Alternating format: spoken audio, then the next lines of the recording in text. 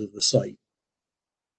In carrying out its duties, the DRP utilizes the guidelines, plans, and architectural principles of the Comprehensive Manual of Development Policies and/or Master Plan, as well as other guidelines and regulations adopted into law. Certain areas of the county were designated by the County Council to require review by the DRP. The panel will provide a technical review of the proposed projects. I should note issues related to zoning, setback relief, environmental and stormwater management, and traffic regulations do not fall under the purview of the DRP and are regulated through the appropriate agencies responsible for those aspects of the development plan review process. The panel consists of 9 members. All are professionals with practical knowledge in the matters of design.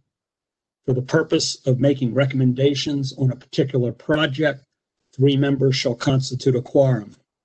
The attendance and comments of each member shall be recorded in the minutes, which shall be an open record and available along with all documents submitted to the panel for inspection and copying by the public.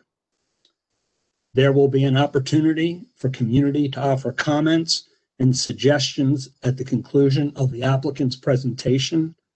These comments will also be included in the written record of the meeting. When a speaker is called upon to speak, please keep your comments focused on design perspectives within your allotted 2-minute time frame. If you are speaking on behalf of a community group, you will get 5 minutes. Those individuals who want to speak should notify the county through the chat feature so that they know you want to speak, and let them know for which project. The panel's recommendations are advisory on the hearing officer and various county agencies. Dispositions of the plans presented will be determined as either approved with conditions, or a request for an additional presentation at a second meeting of this panel. I believe with that, we're ready for our first presentation, which I believe is our residential project on Roland View Road. With that, I'd like to turn the presentation over to our presenter. Hello, this is Peter Ratcliffe. Peter, I'm sorry. Before you start, I just wanted to mention that this meeting is recorded. Okay. Sorry, I forgot to mention that at the beginning. Okay. Okay. Yes, my name is Peter Ratcliffe, the principal of Ratcliffe Architects. I'm here to present this project for 1024 Roland View Road in Towson. Mr. and Mrs. Tom and Jeannie Maddox are the owners and the proposals of the project. And this cover sheet, as well as all the documents you'll see, I'll walk you through the project and our proposed house and impact on site. And I think it's pretty self-explanatory, and I think maybe I'll just get started. Right here is just showing a rendering of the front elevation of the home, and I'll be presenting all of the plans and site plans and the elevations as we move forward through the project. Traditionally styled house, shingle style, with an architectural asphalt shingle roof, stone accents, and traditional window divided lights. And we feel it's a very attractive home and a very suited and fitting for this community and this surrounding houses and neighborhood. Let's go to the next sheet, Marta, please. So the new home here, again, it's just the front rendering. It talks a little bit, as we've written up the neighborhood, how it blends, and we believe that the styling is blending. It's a 4,800 square foot house in terms of the finished square footage on the main 2 levels. It's actually 4,432 finished square footage and some square footage in the basement on a 1.9 acre lot. And the intent is to take down the existing home and a dilapidated barn that exists and replace it with this house in a very similar position of the existing home. And I just would say that a lot of care has been taken to improve the existing site, and up to the point they purchased it a while ago, and there's been modest changes to the site just in terms of taking the vines down, and it just was not very well cared for up to this point, and really not much has been done other than just caring for the existing trees that are extremely specimen in the forest buffer zone, and just generally speaking, it's been just light modifications that have been made to improve the condition of the site. We'll go to the next sheet, please. This is showing you the location of 1024 Roland View Road. Anyone please speak up if they're uncertain where the location is. And you can see it's highlighted in this sheet here. I think pretty self-explanatory there. It's a DR1 zone, so the setbacks are being respected. Nothing is being asked for in terms of any types of variances or exceptions for the setbacks. Next sheet, please. Just pictures of the contextual pictures of the area. This driveway here, the top right image, is the entrance drive off of Roland View. The house is located up behind these other two houses that you see here. You proceed up the driveway. The lower view is just Roland View. Looking up Roland View as you would take a left there into the driveway to the left. And then the top left again is just a visual aerial view again where the house is sited. Next sheet, please. These are images of the existing conditions. I'll start top left. It's coming up the driveway, and you can see the existing barn in the background. The next image, top center, is a picture of the end of the, I believe that's the garage, the end of the garage on the northern corner, northern end of the house.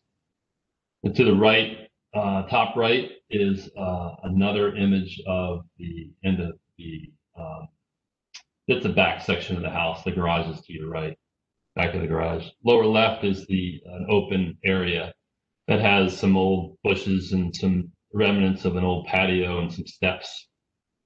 The image lower center, is an image of the current house. I would say that that's the left side of the current house facing south, not facing west, excuse me. To east, we're looking towards the east at the house, but the house is facing west on that side. And then the bottom right, looking back at the house from the west side, looking east toward the house. There's a door there, but there's also an entry door on the south side to your right. Next image, please.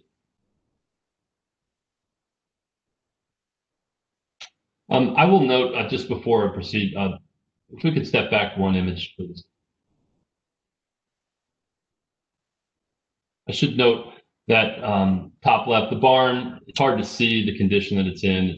There's a lot of water damage, a lot of deterioration, structure damages. The intent is to take it down. Preservation of it, really not seeing any historic value of it, nor the condition of it, and the conditions would require significant impact and investment to try to bring it up to any type of living condition or stable conditions. And then other just images of the house. The house interior is, all the electric and the plumbing is all very outdated and in dilapidated condition. The roof would need significant repairs, and the house just doesn't suit the owner needs and desires for the property.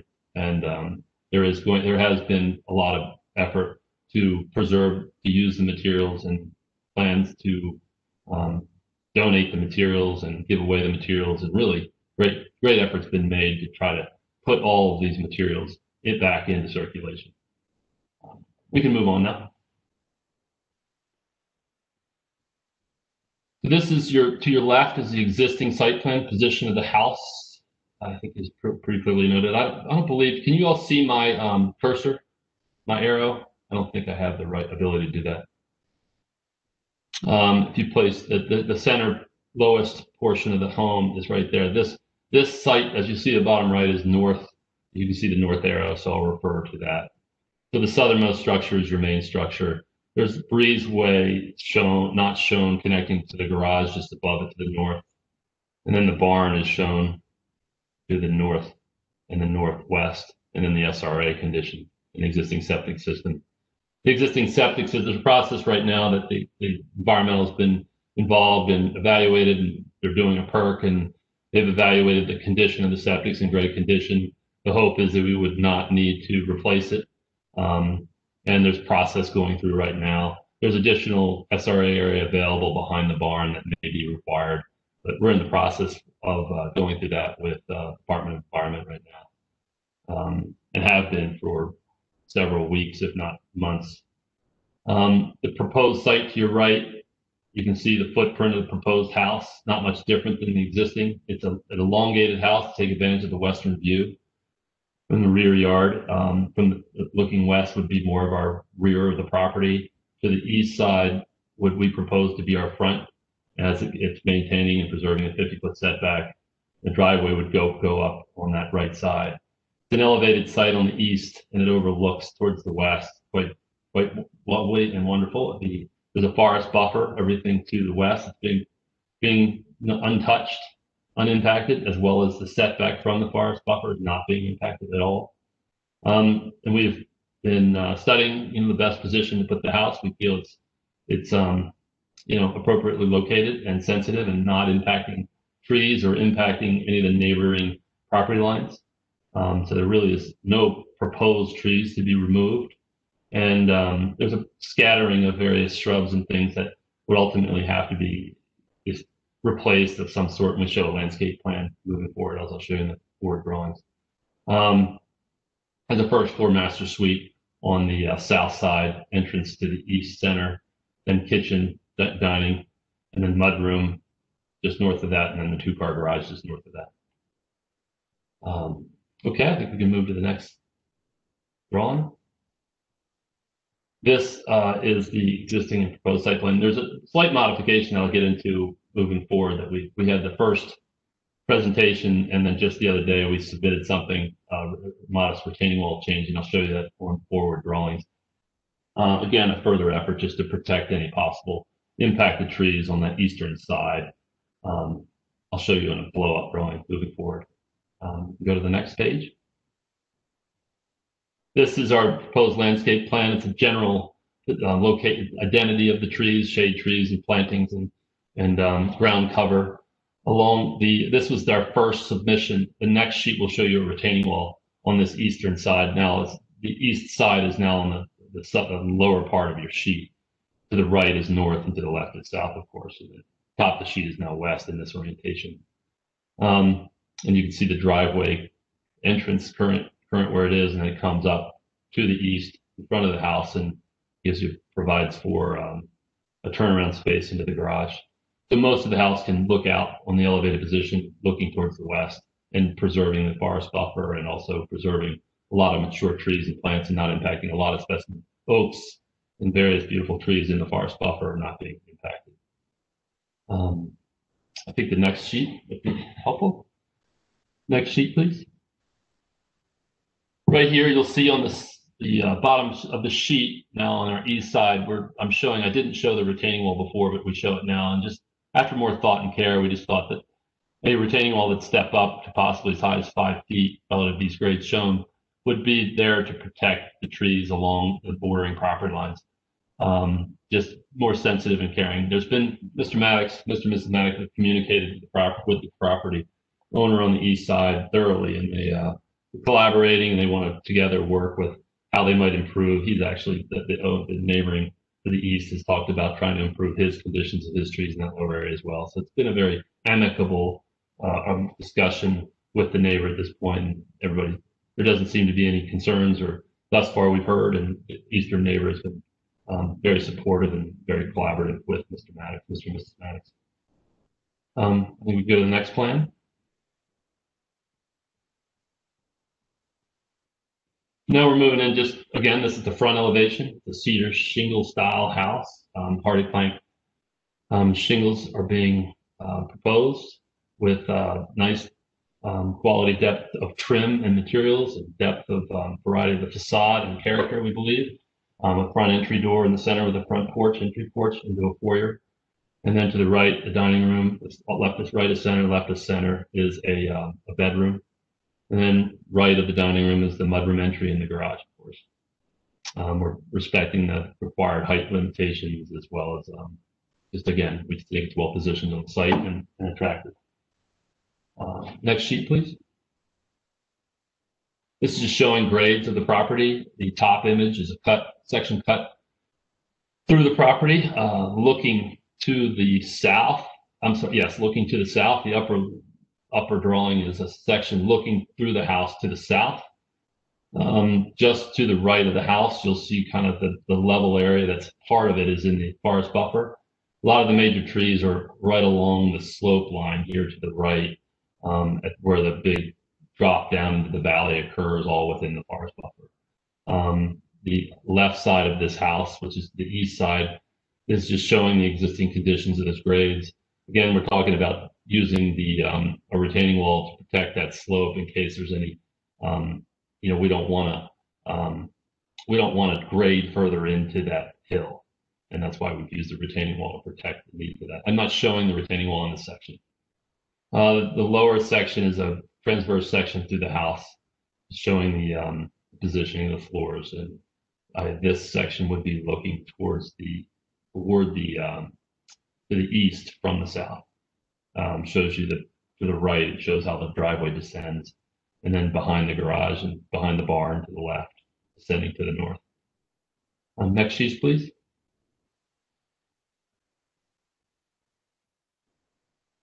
These are just more of the technical architectural elevations. The one rendering of the upper front facade on the east facade. Again, is the same image we showed you before with renderings, not showing color here, of course. This lower elevation is the right elevation, which is the end of the garage on the north side. Looking back, there's an entry door. Just pretty simple. It's an unfinished attic proposed, possibly for some just basic storage. And just again, we provided with window fenestration, so we believe it's attractive and well designed and attractive home. I think the next sheet would be appropriate. This top elevation is looking from the west side, looking toward the east. The center portion is a screen porch, and behind that are doors leading into the main living family room. To the left is a breakfast bay window with a kitchen and a breakfast table.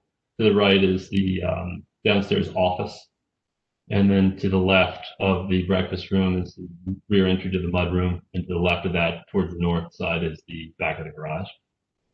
The lower elevation is most prominent as you drive up the driveway. It's on the south side. That's what you would see as you pull up. And as you pull up to the right of this elevation, you go to the right side, and that would be the front door. And to the left, you can see the projection of the screen porch on the west side.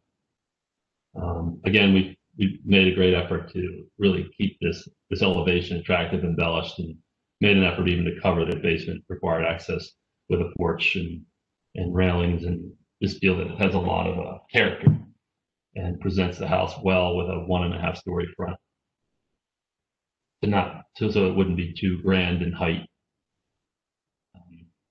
Again, all the materials are just the cedar shingle, architectural asphalt shingle roof, and a fieldstone material as well, and a copper roof, standing seam metal roof on the back of your screen porch, as you can see both elevations, as well as an accent roof over the mudroom.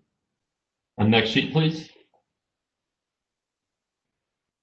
This is your center part of this foundation plan is a modest finished area. It's really nothing much planned for it right now, just as a possible project area.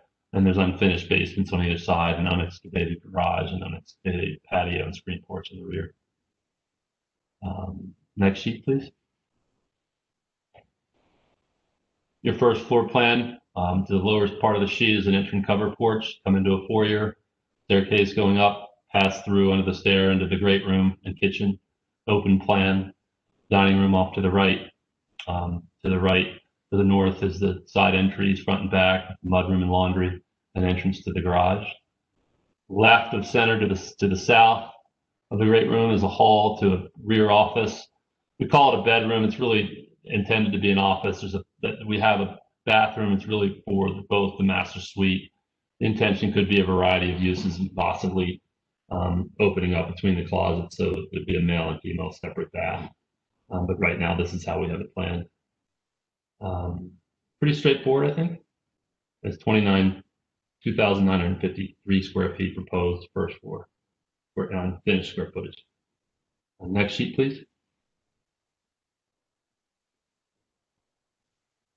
Second floor, we have a vaulted center with an overlooking hallway to the left, front and rear bedroom, the shared bath, the hallway access to the shared bath, and also an access from the rear bedroom. And then to the right, a master bedroom suite, and then access to the unfinished spaces over the garage and mudroom. Pretty straightforward, I believe. It's 1,479 square feet proposed, finished condition space. Next sheet, please. Sampling of the materials that are planned. To the top right is a Grand Manor architectural asphalt shingle roof. The center is the Hardy Plank individual shingle imitation. To the left is the Canyon Squared Fieldstone blend, the proposed stone for the house. Sampling of the light fixtures and traditional carriage style lanterns and floodlights in a bronze coloring, and then sampling of just a sample Clopay Coachman garage door, just a visual of the garage door that we've drawn to get a feel for, again, traditional hardware and just a nice traditional look.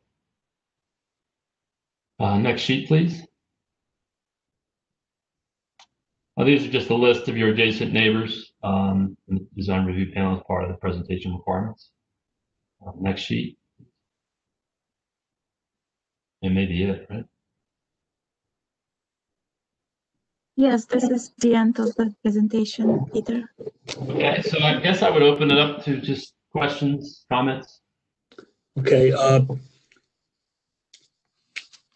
Peter, thank you very much. Marta, do we have anyone signed up to speak on this project from the public?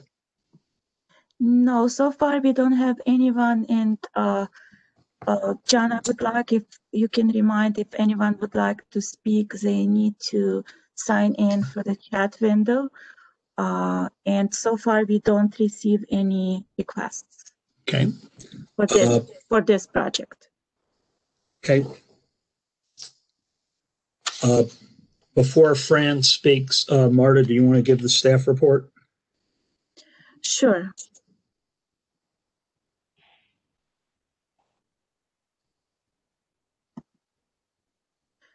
So basically, we prepared our staff report based on comprehensive manual for development policies, Baltimore County Landscape Manual, and the Roxton Rutherford Lake Rolling Area Community Plan. And we have two conditions. Condition 1, clearly label on the plan all existing vegetation, including specimen trees and all proposed vegetation to be removed. Provide planting list for all proposed vegetation. And number 2, provide details for the existing concrete wall and specify if any changes are proposed. And I believe applicant partially already responded to our comments. And if Peter would like to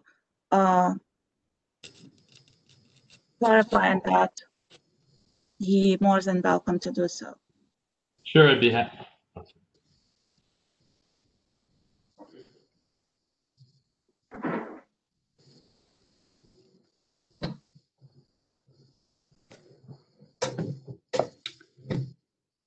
Peter, are you going to respond to what Marta just said, or should we move on? Can you hear me? We can, thank you. Okay, sorry, I'm sorry. I was speaking, but I'm muted. Can we go back to the landscape plan? I'd be happy to respond.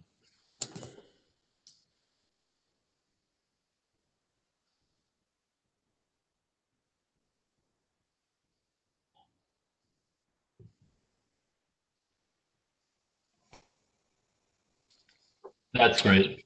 I'll respond to the second condition recommended by staff. To the upper left of the screen, which would be to the southwest, there is a large retaining wall on the existing property line. That retaining wall is not planned to be impacted whatsoever on this project. I believe that's what the staff was referring to. It's actually a stone wall, not a concrete wall, and there is absolutely zero intention to modify it. The second request for extensive list of all the existing and proposed landscaping and trees, as well as the existing and proposed that would be existing that would be removed. My general response to them was that we're showing the landscape intent with the proposed. We do not have any intention of taking down any trees. And there's a variety, when you saw the images, there's a tremendous amount of old boxwoods that are beaten up and various bushes within in and around that western side just below the house.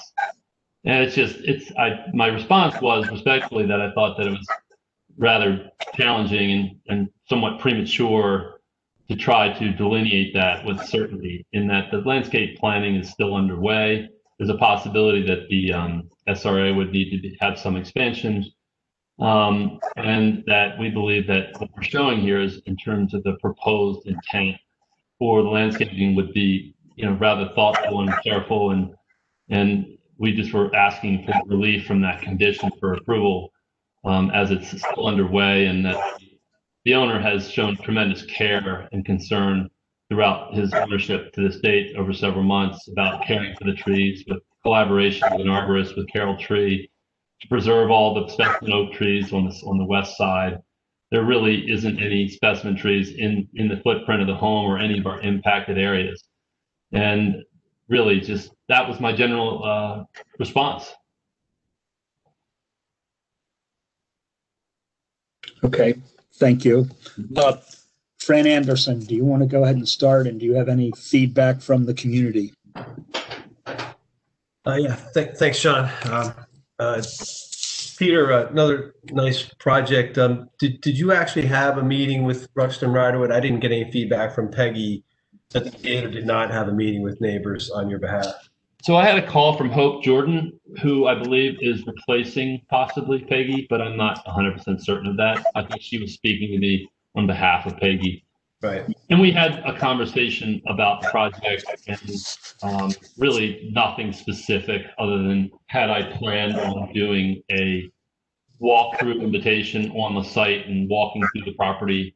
And I said that we would accommodate that if that was something that was requested, but that had not been formally requested and still has yet to be requested. However, I told her that the owner and myself would be happy to attend such a meeting.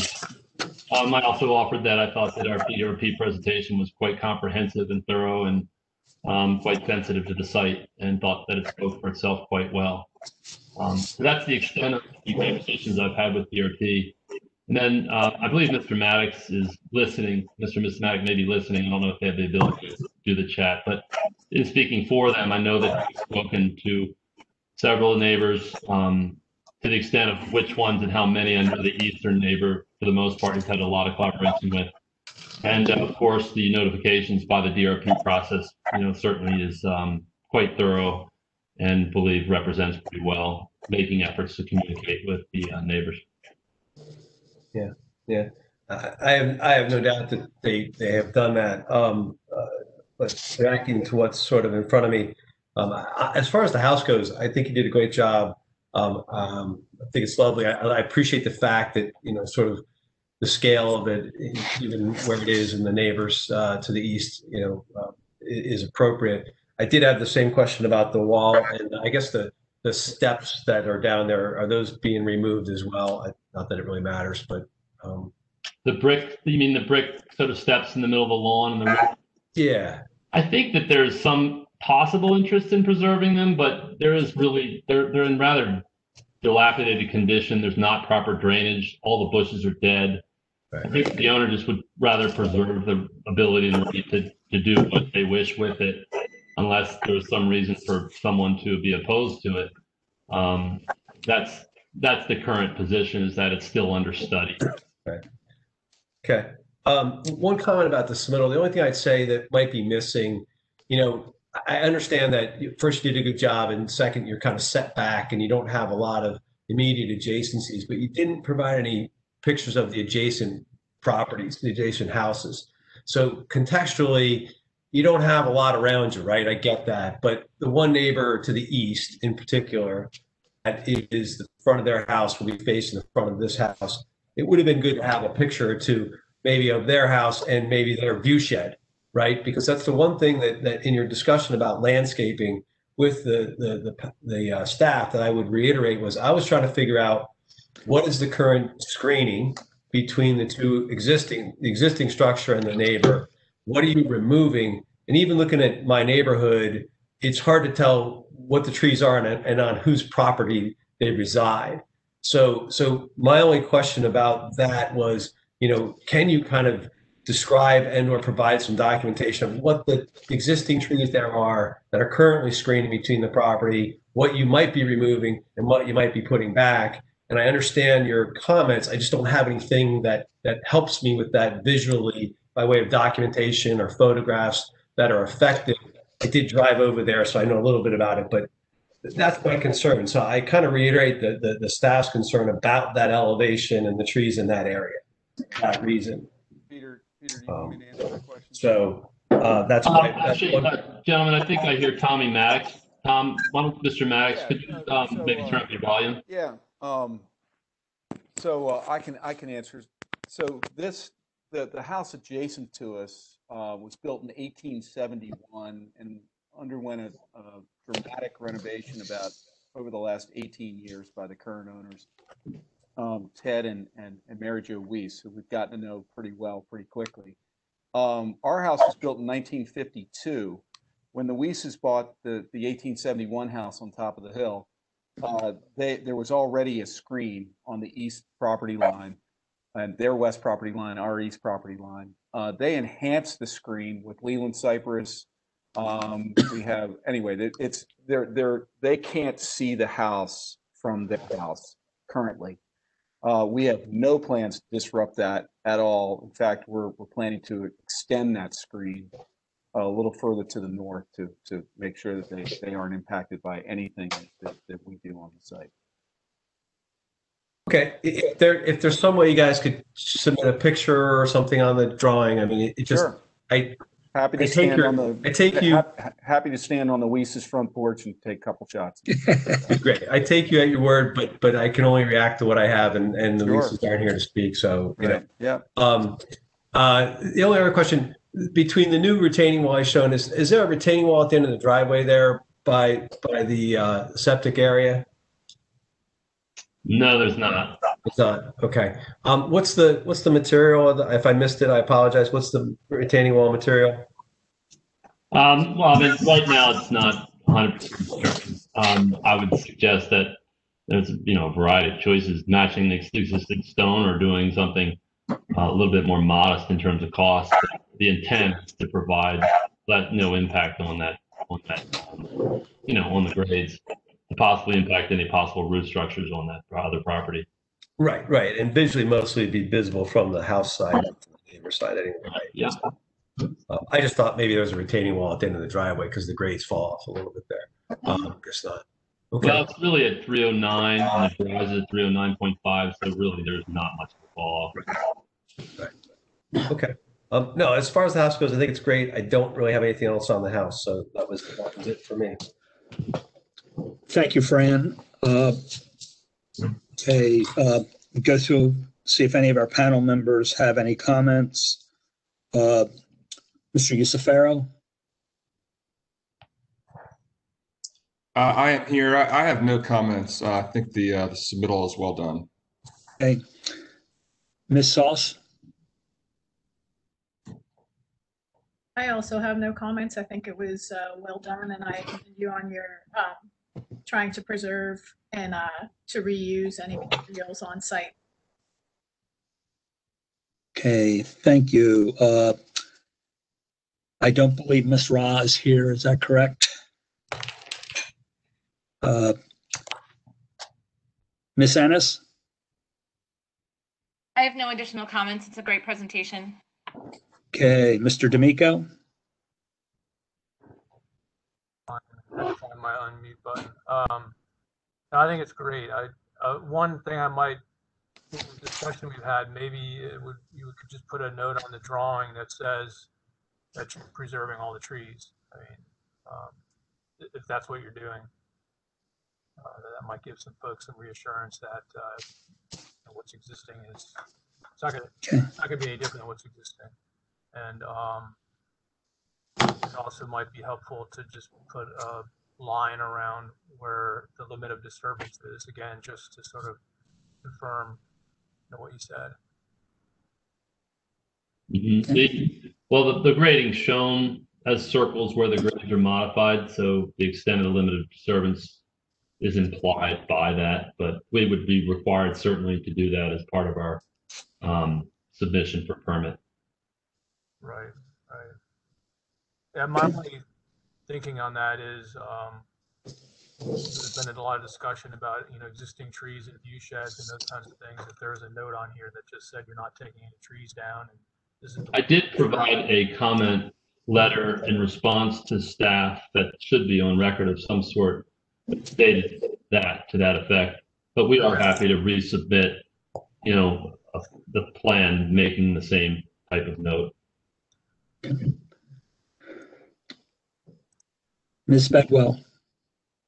Hello, good evening. I think the submission, the architecture is great. It's a nice emulation of the shingle style. I did have one question on the architecture, just because I could not see what was happening.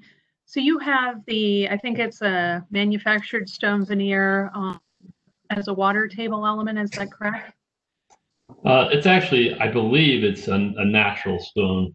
Okay. If it was not done that way, the intent is to use a natural stone. Yes, it is and it is a veneer, a 6-inch veneer currently. Okay, perfect. And then what do you have as a cap element on that? Is it natural stone? Okay, good. And then as you move to the garage, the breezeway and garage, it looks like the shingle comes down. What is below that element, that facade material on those elements? If we could go to the elevation, I believe because it's so close to grade, we probably currently do not have plans to bring. We only have 8 inches of exposed foundation as required for code. Well, actually, the shingles go down to the top of the foundation plate, and then we have grade 8 inches below. It's quite close to that entry. So we're thinking we would not want to spend the extra money for the foundation thickness at that area, and it would be mostly ground cover and exposed. So really did not address it. If you want to, if Marta could switch to the elevation, I think it's clearly defined.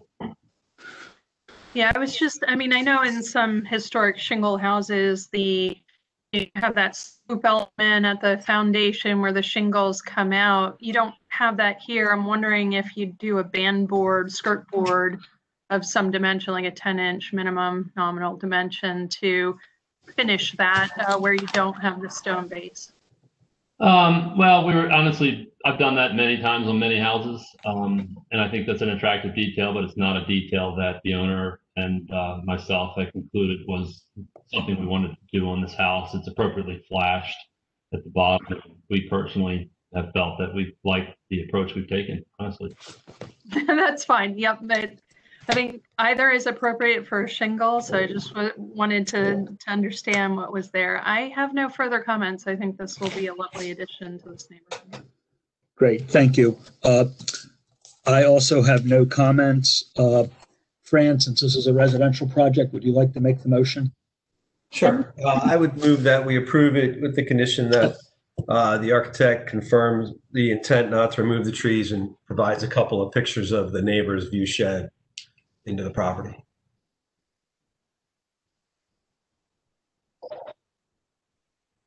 This is Matt. I'll second the motion to approve with those comments.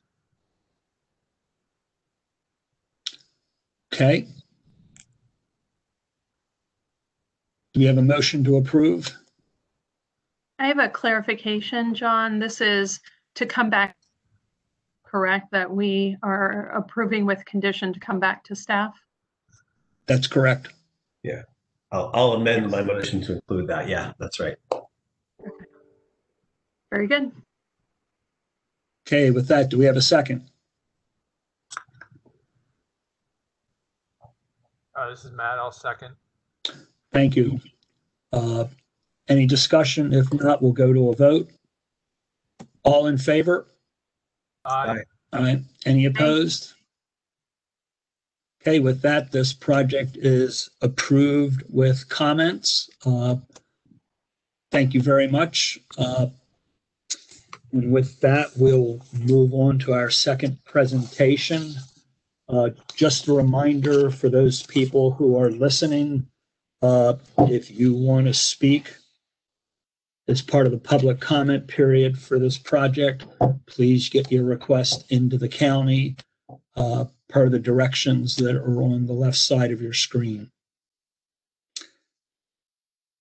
And with that, 600 Reisterstown Road, you can begin your presentation.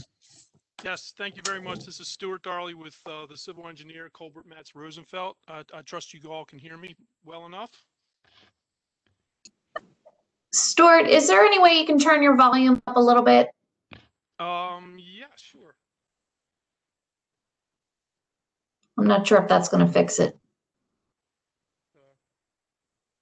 I will try. I can try and speak a little bit louder. How's that? That's better. That's better. Okay, very good. Thank you. Okay, this project has been in front of the DRP once before. It goes back to 2012 when there was a presentation made, but this presentation today is for some slightly different details and proposed work that we want to do at this time. Marta, you want to go to the next page?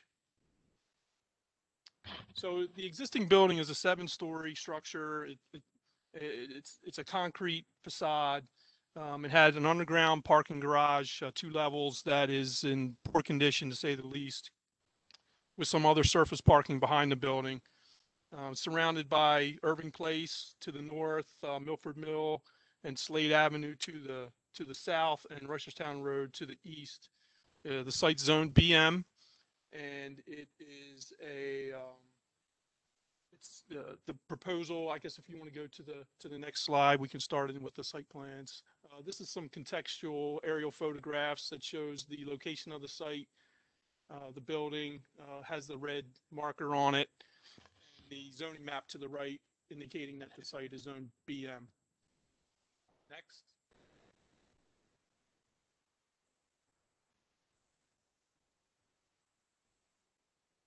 These are some pictures of the existing structure that fronts on Reisterstown Road.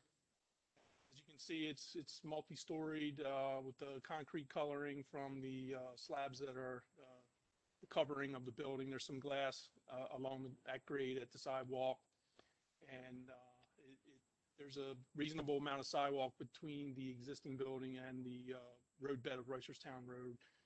It's a traffic signalized intersection, and there's very little landscaping, as you can see, along this frontage of the site. Next, Marta, thank you. Here's another picture. It's looking more from the one on the right is looking from the Irving Place road, which is to the north. As you can see, there's a large parking lot behind the existing building. I need to interrupt you for a second. Yep. Some people are having trouble hearing you, so if you could just try and get as close to your microphone as you can. Okay, I'm right up on it. Okay. And the picture on the left is looking from the Milford Mill Slade Avenue side. Again, looking at the back of the building, it's pretty much an open parking lot behind the building, and there's approximately about 100 cars that can park on that rear parking lot. Plus the parking in the garage yields about 190 spaces total when it was all functional. Next slide.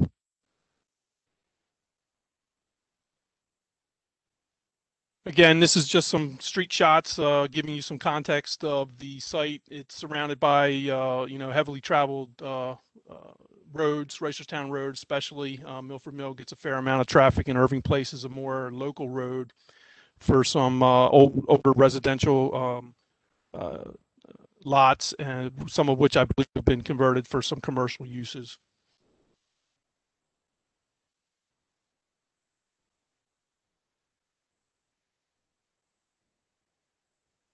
And finally, the picture on the upper left is the property that is right directly behind the project site. It's a 110 Slade Avenue. There's a parking lot that serves that building that abuts our property line as on the south westerly part of the project site. The picture at the bottom is a photo from our site looking across Milford Mill Road. As you can see, there's impervious areas and development pretty much looking in that direction as far as you can see. And the last picture is again looking from Slade Avenue, looking down Slade Avenue to the west. Next. This slide is our existing conditions plan. It shows Reisterstown Road there on the right side of the picture. North is kind of up towards the top right corner. The existing building is shown, and you can see the parking garage is sort of in an L configuration, bordering the back of the existing building and then running parallel to Milford Mill Road. The other parking that's shown on there is all surface parking, and that's been installed over the years as the owner has acquired smaller lots along that fronted onto Irving Place. This is the current ultimate condition that we're starting with. This is our existing conditions. Next. This slide indicates the location of the existing and proposed parking that's going to be occurring at the site. The existing parking structure on the left kind of shows again how I mentioned that the existing underground parking abutted the existing building and also had a small L-shaped portion along Milford Mill that was also underground. A lot of all those underground parking spaces are going to be lost because of the condition of that underground parking garage. They're going to be replaced somewhat with the new parking garage that is going to have 2 levels above ground and 1 level below ground for a total of 3 levels. The entrances to the parking garage will be both on Irving Place and Milford Mill as a straight through drive. And then there will be an opportunity once inside the parking garage to either go down or go up to get to additional parking that'll serve the site. There will be 164 spaces provided. The requirement for the project is 169. So there's a 5-space deficiency, and there will be a variance requested for that. Next. This is our proposed conditions plan. It shows I guess starting from Reisterstown Road, there will be some new tree pits that will be incorporated into the sidewalk area. There's an existing sign that is approximately in the middle of the building. That's freestanding monument type sign. It does have illumination. That sign is proposed to be totally removed and not replaced. There will be some small infill additions at the ground floor level on the Reisterstown Road side, and the remainder of the building will be as is, with moving towards the parking lot in the rear. The building addition proposed is approximately 20 feet wide. I think it's 19 feet 4 inches to be specific, and spans the entire length of the rear of the existing building. And from multiple ingress egress doors along that new addition, you can walk out onto the parking lot and ultimately to, within the parking garage itself, wherever you need to get to your vehicle. The upper level of the parking garage will start approximately 30 feet from the new wall, the new outside wall for the addition. So there will be light and air available to that first row of parking spaces right against the new addition. There's some planning for some retail in those new space and some restaurant space as well. There will be some stair towers to get to the upper level and also down to the lower level. A dumpster is proposed as you continue towards the back of the site up towards the Irving Place side of the project. The access to the dumpster will be from Irving Place. Next slide. This is our landscape plan. Again, starting from Reisterstown Road, you can see the large circles are there to be deciduous trees of reasonable caliber. that can be planted in the tree pits with additional shrubs at the lower level. There's one also on Irving Place, and then there's some other larger trees that are proposed along Milford Mill, in addition to lower shrubbery that will be combined to make these parking garages soften up a little bit with the presence of the plantings. And then as you get to the rear of the site, there's some evergreen plantings proposed to screen the building from those lots, those off-site lots adjacent. And, the landscape plan will get more formalized as we proceed deeper into the county process moving forward, working with Jim Herman. The red squares that you see on the plan are indications of lighting, with the parking garage basically filling most of the rear lot area. These light fixtures will most probably be attached to the sides of the garage. They won't be pole mounted. And we do have a lighting photometric plan that that was presented as part of the package that indicate, photometric foot candles at the property lines and along the right of way are approaching 0, which is desired. Okay, next.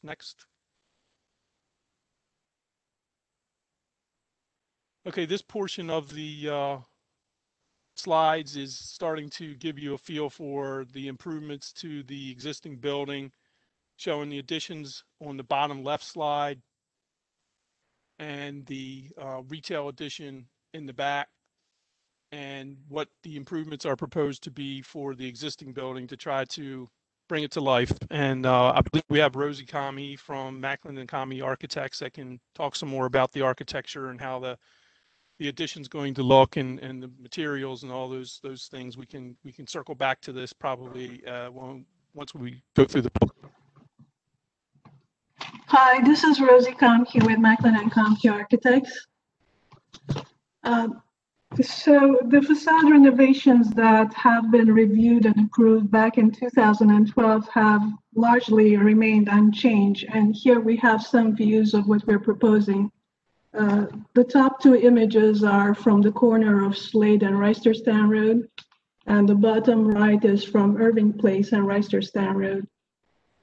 To summarize the design, we're proposing to clad the ground floor of the existing elevation in stone veneer and installing an aluminum and glass curtain wall system around the existing office floors from 2nd floor up to the roof deck.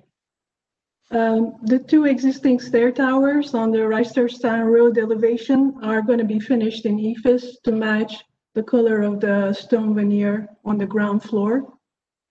If we can move to the next slide. There are no changes to the color scheme and the materials that we had proposed back then. On the left, the 2 tones of the stone veneer for the ground floor. The lighter color is the field color. It's going to be a light gray granite. The accent is a darker greenish gray. The middle column are the 2 tones of EIFS that we are considering on the stair towers, which is going to match the field color of the stone veneer on the ground floor. The lighter color are the accent bands on the stair tower. And the curtain wall is going to be a blue tinted vision and spandrel glass with clear anodized curtain wall system. If we can go back to the previous slide, 12, yeah. There have been a couple of changes to what was approved back in 2012, and I'll briefly go over those changes. They are mainly on the Reisterstown Road elevation. The entry feature on Reisterstown Road has been lowered, and this is in line with the comments we had received back in 2012. It has been lowered by 5 foot. The EIFS detailing on the stair towers, they have been simplified. The face of the EIFS is much flatter than it was in the previous design.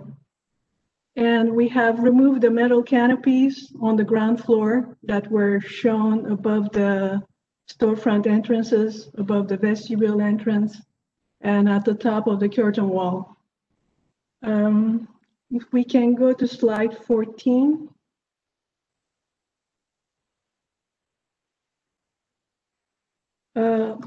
On the left, we have the ground floor elevation. Here on three sides of the building, on Slade Avenue, Reisterstown Road, and Irving Place, we're proposing to take the face of the existing storefront and bringing it to the building line. Currently, the face of the storefront on the ground floor is 8-foot to 12-foot recess from the building line, so we're trying to keep a solid uniform line of retail on these three sites. And at the back, as we have mentioned, the existing parking deck is going to be demolished. So we're proposing this narrow mixed-use retail addition, which is going to align with the finished floor elevation of the ground floor. This will allow us basically an on-grade access to the building from the rear, from the parking side. If we can go back to 12, to the renderings. On the lower left corner, you have a view of the rear addition. So we're extending the facade treatment along the rear of the building, keeping the same materials and color scheme. The height of the storefronts and the height of the parapets remain the same. Here, the parapet is around 4 feet above the surface of the roof. That allows us to screen the new rooftop equipment from the road. We're going with pretty compact heat pump units to serve the rear addition. So that 4-foot plus parapet is going to be able to screen that equipment from the exterior. If we can go to the last slide, Marta, where we're showing the exterior lighting proposed. The very last slide, I think it's 19.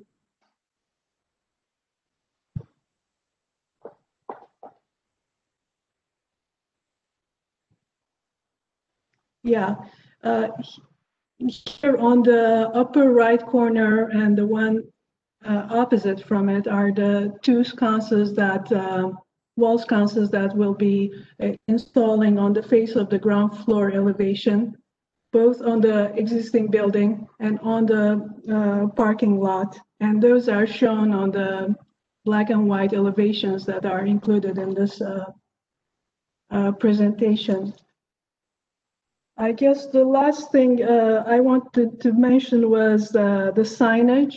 We're going with the same signage that we had proposed in 2012 to comply with Pikesville revitalization guidelines. They're going to be pinned metal letters that are going to be backlit. They are, if we can go to the black and white elevations, 15, I believe.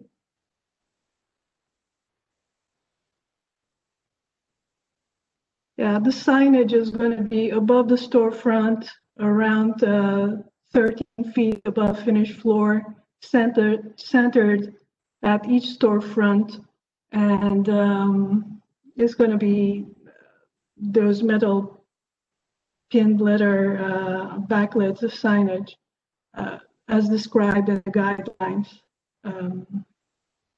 I think Jeff can start explaining how we're connecting to the parking garage. Yes, this is Jeff Canelli with Morabito Consultants. I think you can maybe go to slide, maybe it's 18. The elevation of the garage.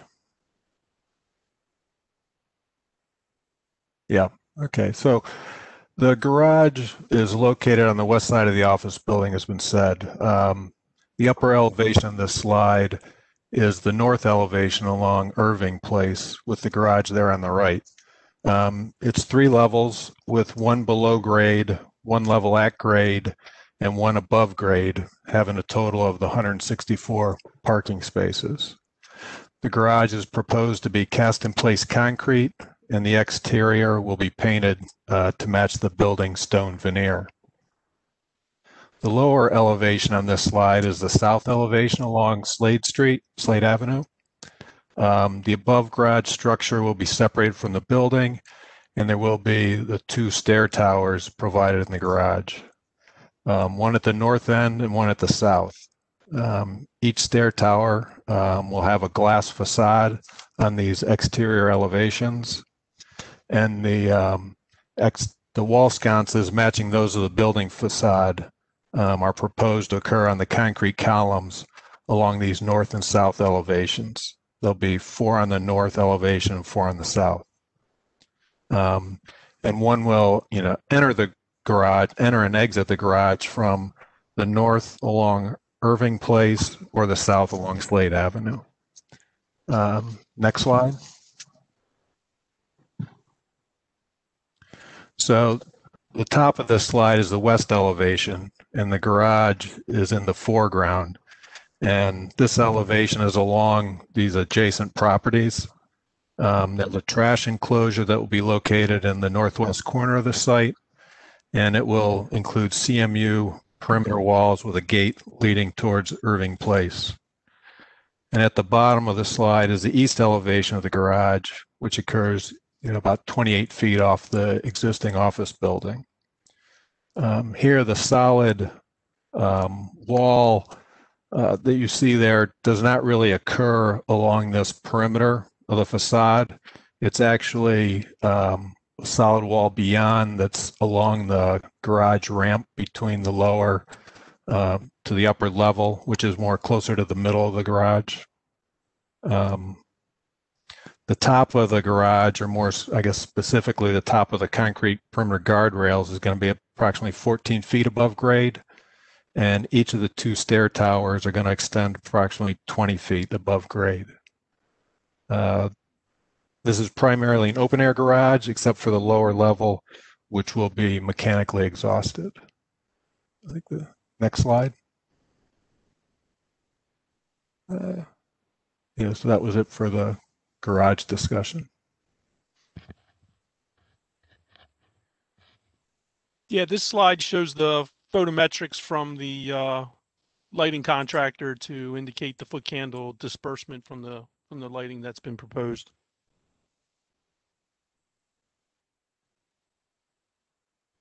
And I believe 21, I think slide 21, which is next, Martha, I think we've already gone through. So that, yeah, that's the lighting fixtures. So I believe that concludes our initial part of the presentation.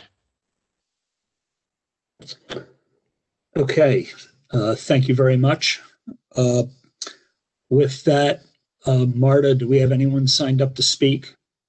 Yes. In the community input portion? Yes, we have Mr. Alan Zuckerberg here.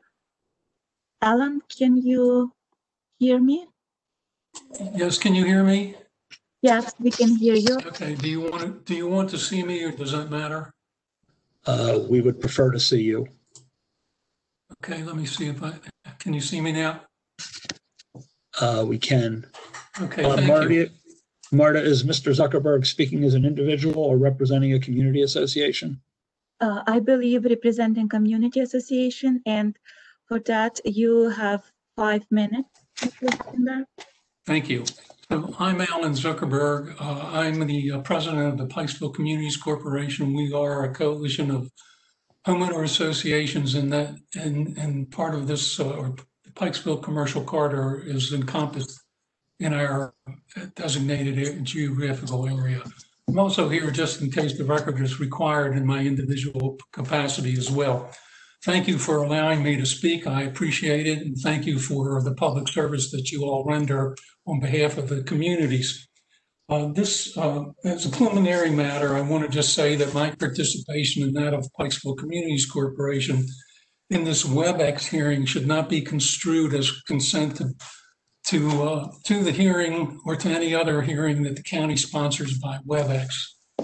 Having said that, I want to reiterate that this matter came before the design review panel in 2012. And one of the things that the engineer referred to was the sign. I think he called it monument sign. I believe it's a pylon sign, and we're appreciative that it's supposed to be removed with this current plan. One of our concerns is, and I don't know if it's within your jurisdiction, and that is that, as you can see, we were before you, or the building owner was before you in 2012, and major substantive changes were not made in 8 years. And I don't know if you have authority to put a time cap on your approvals or whatever you may do here, but if that's within your jurisdiction, we would appreciate it. I've spoken to the sign of the 2012 proceedings. The next thing I'd like to speak about is whether, and I see from 2012 proceedings, there was an issue back then about whether the bottom of the construction was in conformity with the village concept as stated in the design review guidelines. And I leave that up to you, just pointed out for your consideration. We are also concerned about left turns being made out of Irving Place onto Reisterstown Road. Reisterstown Road is a major artery, as I'm sure you're aware, and we anticipate a lot of traffic coming in and out of that area, or at least an amount that may be worthy of consideration as to whether there should be no left turns coming out of Irving Place. We did have a conference with the engineer and the owner yesterday morning, and the owner did say that a left turn should not be a problem coming out onto Mumford Mill. And I understand that perhaps the engineer is going to speak with county roads about that. We are concerned about left turns going into the opposite lanes of traffic coming out of the building. The next concern that we have is, and this was raised in 2012, and I believe the renderings that we saw in 2012, and certainly these renderings do not show the antennas that are on the rooftop of this building. There are multiple antennas, and we hope that you will all put in something that restricts the view, require some kind of requirements that the view of these antennas can't be seen from street level, because again, we're in the Pikesville commercial corridor. The next thing that I wanted to discuss was the landscaping. If there's some way, I understand it, as long as it conforms with the landscape manual, then that's pretty much, I guess, what you're bound by. The question is whether the manual only requires immature growth to be put in, and then we all have to age before the beauty that comes from the landscaping matures and we see it. So if there's some way to regulate what the growth is rather than just new growth, we would appreciate it. Again, I want to point out that we leave it up to you as to whether the first floor conforms to the design guidelines, and keep in mind that this project is a stone's throw from the Pikesville Armory, which I hope that you're all aware is the subject of a committee and has been the subject of a governor's commission. And we in Pikesville look forward to major change and the upscaling of that armory. And this building will have a major, I think it will be impacted in a major way, in a positive way, and a valuable way by the changes made, which we hope will be made to the armory. So having said that, there's nothing else that I have to say. I appreciate your time. Mr. Zuckerberg, thank you very much. You're welcome.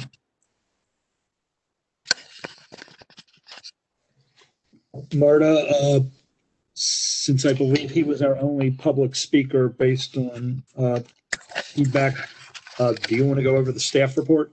Sure, thank you, John.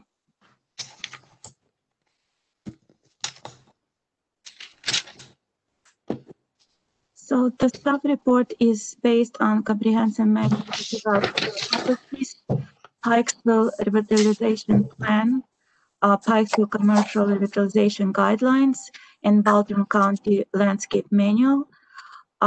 In terms of site design, staff recommends approval of site design. In terms of form and image, staff recommends approval of the form and image.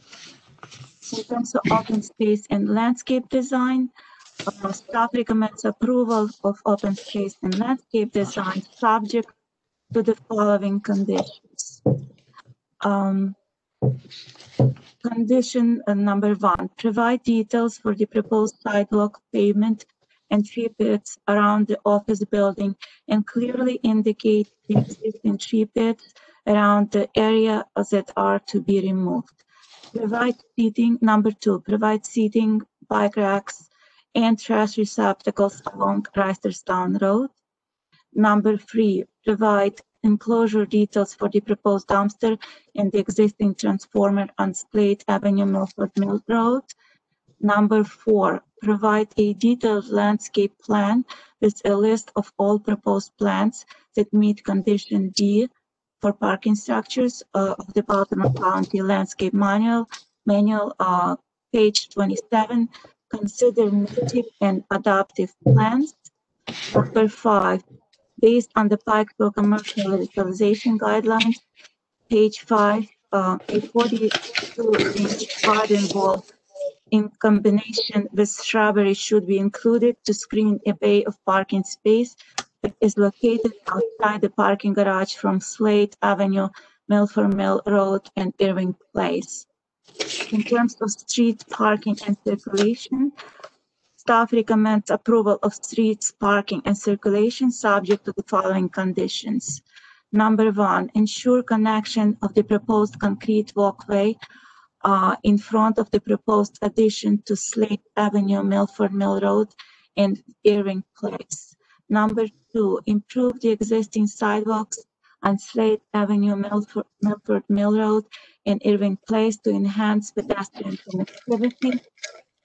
Number 3, provide crosswalks that have contrasting color to adjacent paving and at the exit points of the parking garage. In terms of signage and lighting, staff recommends approval of signage and lighting subject to the following conditions. Number 1, provide signage details for the proposed addition, including materials, size, color, and illumination.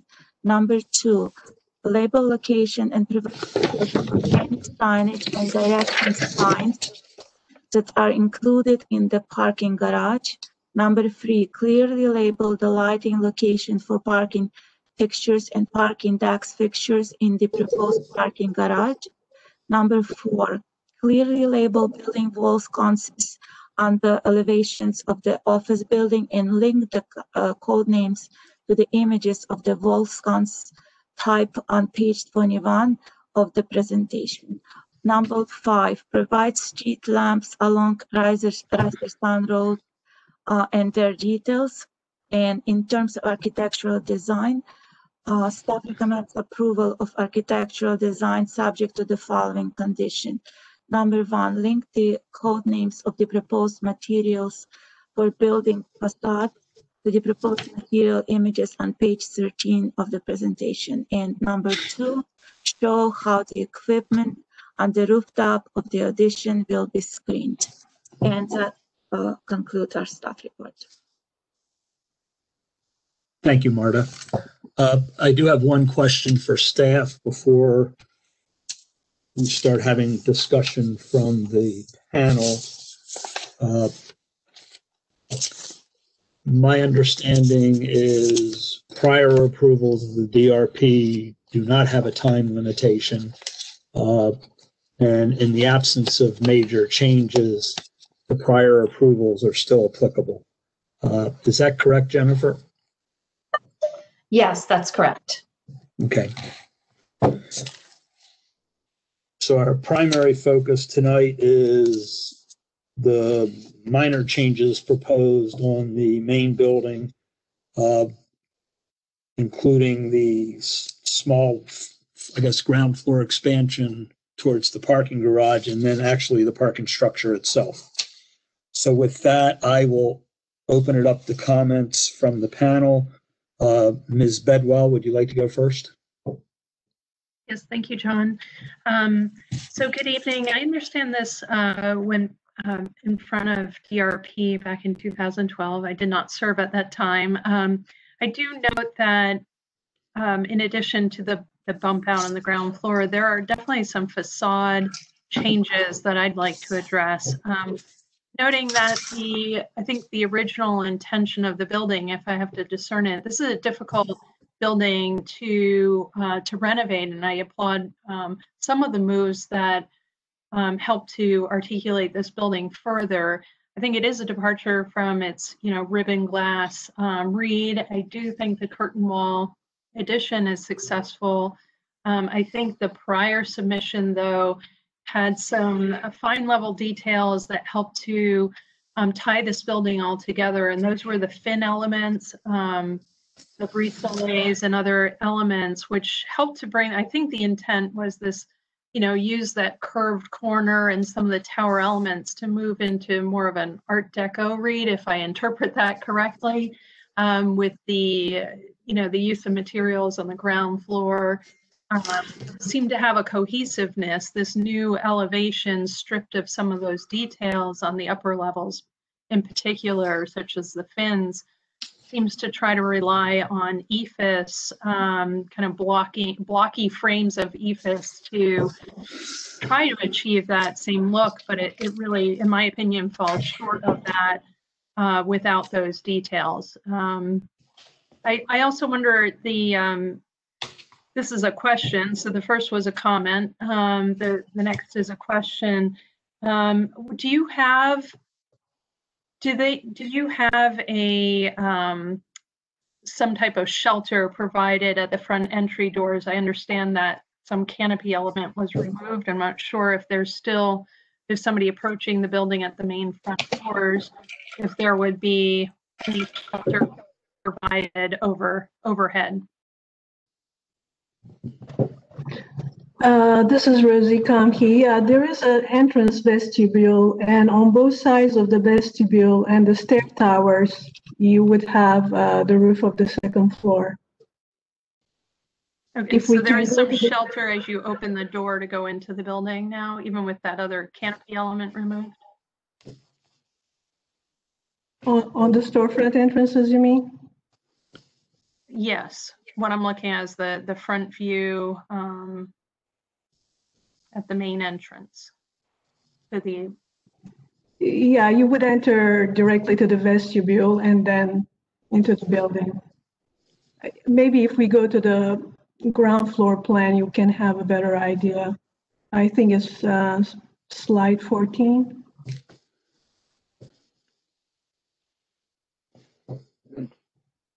Yeah. So this is the entrance vestibule. Right, but is there anything, so if I'm standing there at the entrance vestibule opening the door, is there anything You don't have anything overhead? about that. No, you don't. No. I mean, as a person who likes to, have a moment, we always require, a minimum dimension of coverage over entry doors, major entry doors. It's a little bit disappointing to see that gone from the previous design, I believe. With that, I'll turn it back to you, John, for other folks' comments. Thank you, Cecily. Mr. D'Amico. All right. I'm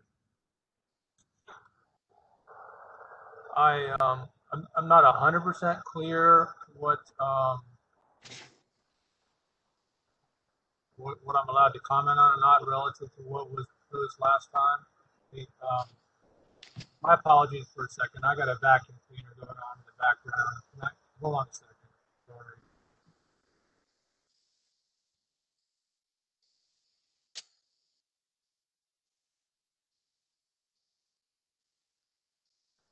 Sorry about that. I'm back. So, yeah, help me out here a little bit. I have some questions about this site. What's happening in the zone between the parking garage and Irving Place? Is there a new curb and gutter? Is there sidewalk in there? It's kind of hard to tell. And if that was approved previously, and I understand that. I'll move on. Yeah, John, this is Stuart. I'll try to respond to that. Right now, between the parking garage and the right-of-way line of Irving Place is about 14 feet. And that area will be green. It will be a landscaped area between the sidewalk that runs along the building addition in the rear to the entrance to the parking garage. That's a 14-foot, almost 15-foot wide by, scale it real quick, about 95 feet, 14 by 95, 15 by 95 area that's going to be green and landscaped to again, to soften that wall. And then is there a sidewalk? There's a sidewalk on Irving Place in the public right-of-way between the curb line and the right-of-way line that'll basically fill up the space between the curb line and the right-of-way line. It's a 5-foot walk. Yes. And that's a new, so whole new curb and gutter, a new poured concrete sidewalk that's 5 feet wide, and then landscape between the sidewalk and the garage. Am I understanding that correctly? That is correct. And then in front of the building that's the office building that's facing, I'm assuming that's going to all be concrete and your treatments. Yes, right? Yes. Once you get to the building, it's essentially a concrete walk to get to the doors on the side of the building, and also just to walk around towards Reisterstown Road. Okay. And then are you doing the same thing on the Slade or Milford Road side? Yes, there is less area available for landscaping just because of the transformers and the entrance drive off of Milford to the garage area and parking area. We will have a sidewalk that links to the existing walk along Milford Mill Road to allow people walking along Milford Mill to get to the new addition. Okay, so new. I don't know, is that existing? It looks like there's an existing garage entry. Is that going to be demolished? Yes. And that would be new. Will that be landscape area or? Yes. That'll be landscaped area. The only way to drive into the parking area to get to the upper and lower levels of the garage is basically a straight through driveway from Irving to Milford Mill, which is located towards the rear of the property. That's the only way to get into the parking areas. All right. So will you be building a new curb and gutter then on the Slade or Milford Mill side as well? Yeah, there will be some old entrances that'll be closed, and they'll have new curb and sidewalk installed. And where we are transitioning between Milford Mill and Slade, there's some existing walks that will be removed and new walks installed to keep a continuous pathway all the way along that road frontage. Okay, so keep this slide, Marta. This is great. So there are two tree pits on the, I don't know which way north is. I guess on the Slade or Milford Road. Yeah, that's Milford Mill and Slade. They kind of are combined. Yeah. Are those going to stay or are those being removed? The two tree pits. And then there's, I guess the tree pits on Reisterstown Road are also being demolished and replaced with 4 tree pits. And then it looks like one more new tree pit on the Irving side. Is that right? Yes, that's correct. We did relay out the tree pits along Reisterstown Road to make the new tree pits larger. And the 2 tree pits that I think you discussed, were mentioning near on the Milford Mill Road side near Reisterstown Road, those are currently slated to remain. And then the tree pit on the Irving Place side is again to replace some smaller tree pits on that side that are being removed. And this new one will be better positioned to keep a larger area of continuous walkway. So the 2 tree pits on the Milford Road side will remain. Currently, yes, that's proposed to remain. And then, but all the others are going to be demolished and replaced with these 1, 2, 3, 4, 5 tree pits. Correct. And will they be all the same detail as the Reisterstown Road guidelines call for? Yes. The brick banding and everything? Yes. Okay. Yep. And I think, okay, that's all good. I do agree with the county's comments about a detail for the transformer. Is that are you putting a screen wall around it, or what is that we're looking at there? Yeah, there's already a wall there. I don't know if one of the slides of the street views might show it better if Marta wants to search back, but there's an existing wall around those transformers that screen them now. And is that to remain, or are you? That is to replacing- remain, yes. Okay.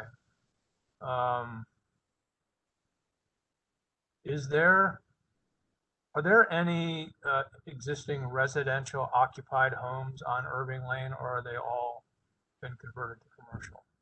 I don't believe they're all commercial. I believe there are some still residential dwellings along that Irving Place, yes. Okay, so I think to be sensitive to that, how we're treating the garage on the Irving side is important.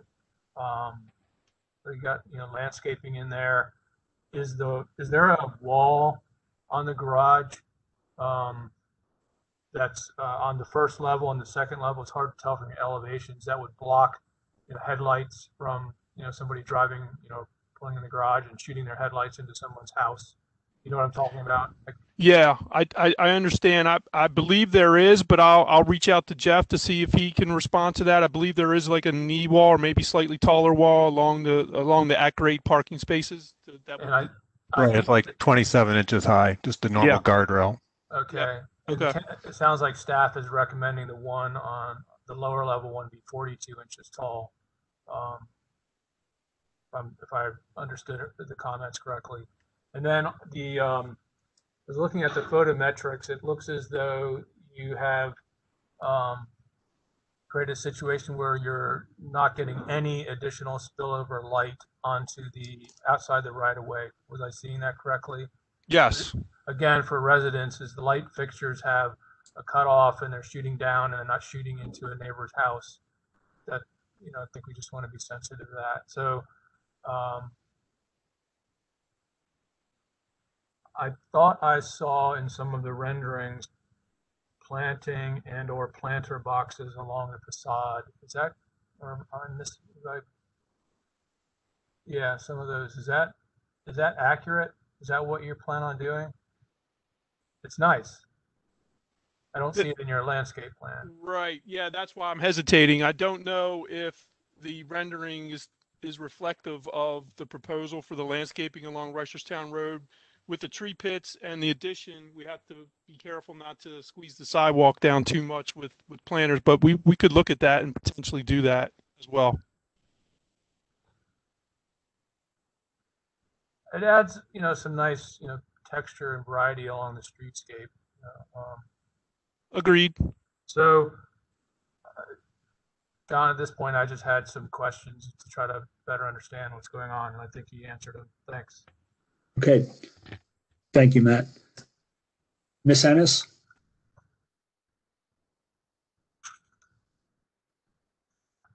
Hi. I have a couple comments that align with both what Matt and Cecily described from the standpoint of just the exterior architecture and kind of some of the detailing that really feels like it wants to be an Art Deco building and is seemingly some of that detail has been removed based off of the 2012 submission. However, I think there could be some opportunity with lighting and text with the possible tenant signage that could enhance the base first floor entry experiences for those tenants. So I would ask that be included as part of the package. I see a lot of different fonts and why they seemingly all look that they're about the same size. I think the fonts should be a little bit more consistent throughout the entire perimeter of the building, regardless of tenant requirements. And that would be it. I agree with staff comments as well. Is that all you have, Kelly? It is. Okay, thank you. Ms. Ra? Yes. Let's see if my camera's going to work. Good evening. I think the others have voiced similar concerns already, but I think the major concern that I have for the plan is the lack of pedestrian connection and the consideration for the existing residents on the Irving side, especially. And I think the garden wall recommendation from the panel, the report, the staff report, is that addressing the potential disruption from the parking lot for the existing residents? I wasn't 100% clear, so that's a question for Marta and others, the staff members perhaps. I just wanted to get clarification on that. And the other one is just how the lack of shading devices along the perimeter of the building, and whether the vegetation could be a little bit enhanced perhaps to make the pedestrian and residents experience a little bit better. At the moment, as Mr. Darley mentioned as well, it's a lot of paved spaces. It just doesn't look very, it looks a little bit hostile, and I think it could be improved.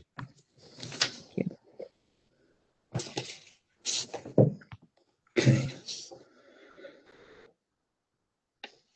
Does the developer want to respond to the questions related to the garden wall and landscaping along Irving and Milford Mill before I move on to the next comment?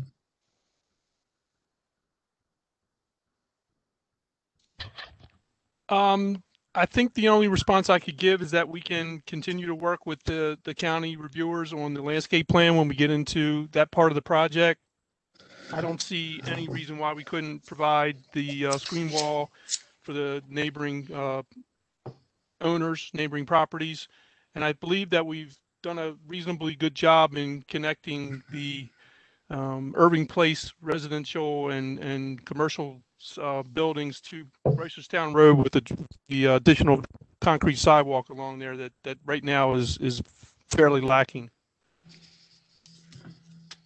Okay. I do have a question. Well, never mind. I'll go on to the thing. Ms. Saws? Any comments? Yes, thank you. I think a lot of good comments have already been raised by the group. One comment I noticed on Google Maps that the streetscape is very sad looking indeed. And I hope that uniformity of the streetscape around the entire building will be taken into account. It looks like the existing tree pits are raised, have little raised curbs, so that's a trip hazard. And just trying to be more pedestrian friendly. I would hope that all the tree pits are uniform, whether there's planting in them or ADA compliant, grates, giving generous space for the trees to grow to some maturity level. Because of the urban environment, it's very tough in the trees and landscape. I would also recommend looking into irrigation for the planters specifically around the building. That's a really tough environment for plants, but if it's possible in the tree pits also, just to ensure the landscaping survives and reaches some sort of maturity. The building is on a corner. It's very iconic. It can be seen from multiple views. So I think I commend you for adding landscaping to a pretty sad, barren building already, but just trying to keep it alive and trying to make it complement the architecture would be great.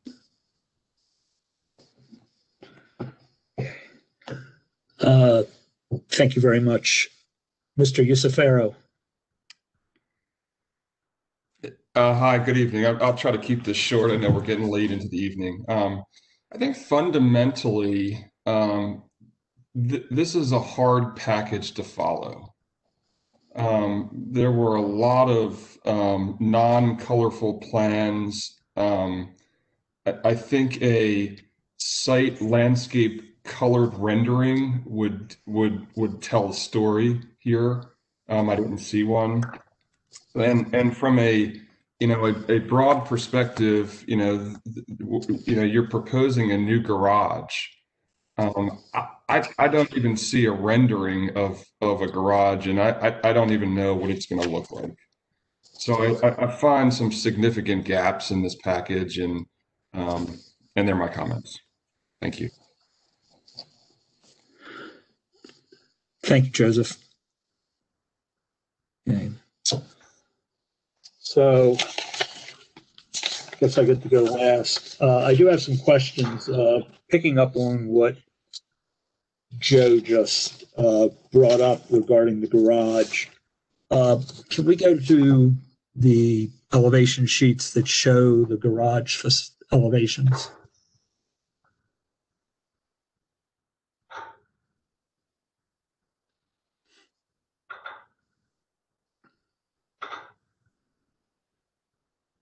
That's the.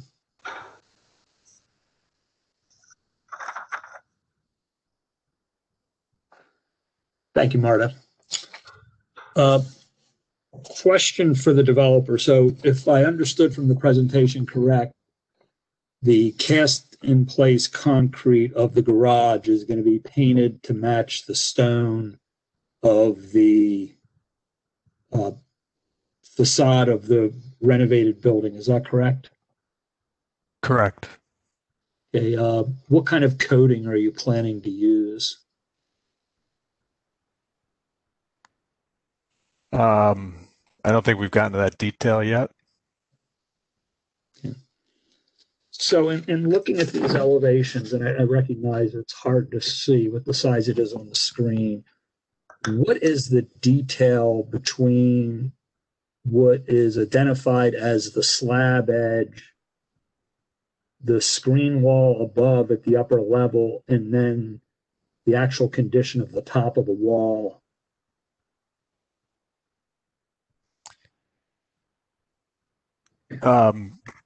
Well, there's different reveals in the exposed concrete, or there will be. You're right, that detail is not really clear at this level. There's not a whole lot of in and out transition. It's mostly done with reveals, and there'll be some slight difference in concrete finishes. So as we look at that elevation, the slab edge, the wall, the columns, everything is in the same plane.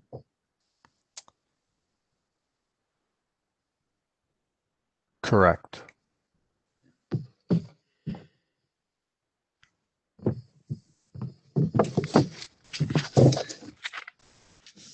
I guess echoing Mr. Cifero's comment, the biggest change in the project has the hardest to understand drawing, which makes it difficult. All my other comments kind of tie back to what other people said, so I'm not going to repeat them. For the developer, a question was raised by a panel member, I believe it was Ms. Bedwell, about the elimination of the fins and some of the shading devices that were shown in the 2012 design. Is there a rationale for that change that was made?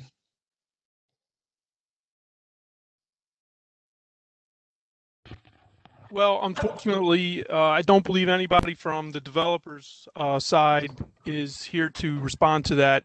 I can only say that we will bring that issue back up to them and find out if there was what the reason was, and if we can explore going back to something like that. I believe Rosie I don't know if Rosie has anything she could add to that. She may have had some conversations about it.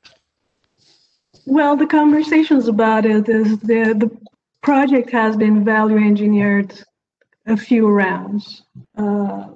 And we were trying to simplify and eliminate the details, but still keep the design intent. The metal canopies, I agree we can add the metal canopy at the Reisterstown entrance, but it was something that basically got value engineered on the ground floor. What about the things that were up high, the vertical elements on the stair tower, and then there was the horizontal screen just below the what looked like the top floor of the building. The horizontal screen also, it was basically, we eliminated most of the metal canopies at the top floor. And the fins, as I say, we try to simplify it as much as possible and stay within the budget restrictions for the project. Okay, thank you. So with that, we're going to need to have someone make a motion. I think if the panel is in general agreement with the staff comments, we should in a general sense include that in the motion as well as anything specific that might be made. Would anyone like to make a motion?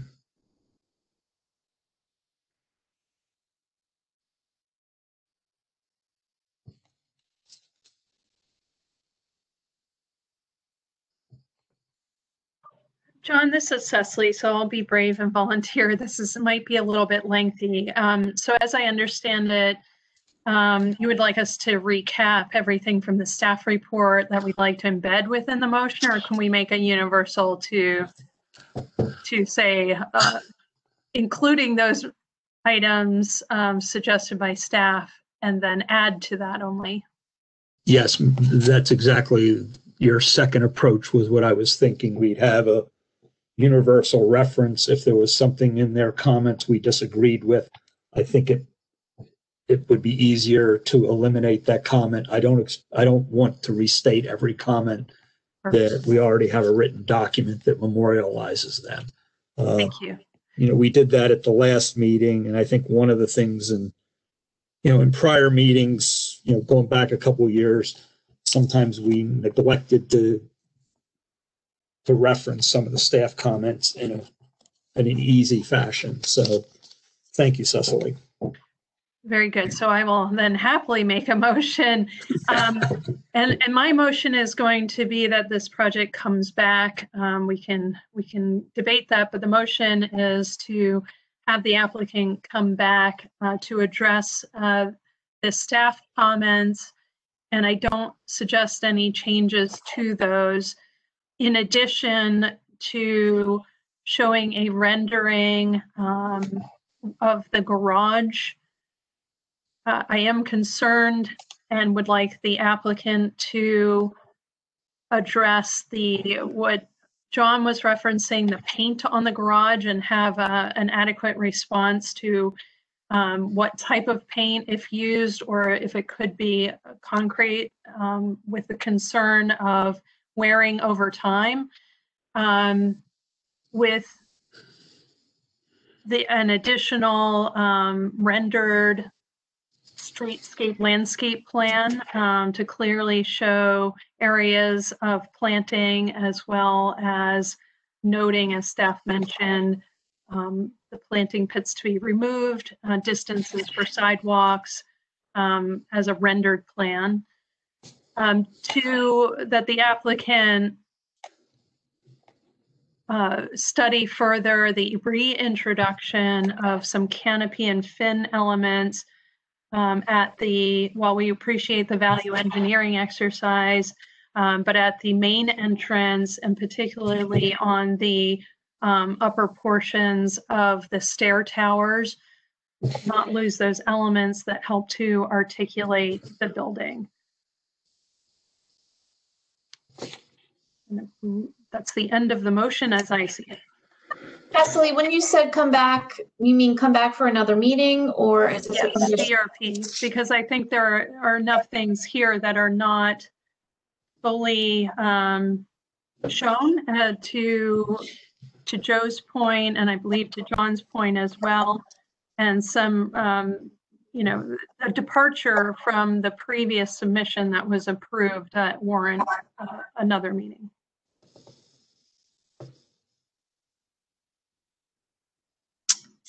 So Mr. Snyder has been chatting on here regarding some things that you're speaking to. I can read them, or if you'd like to see the chat.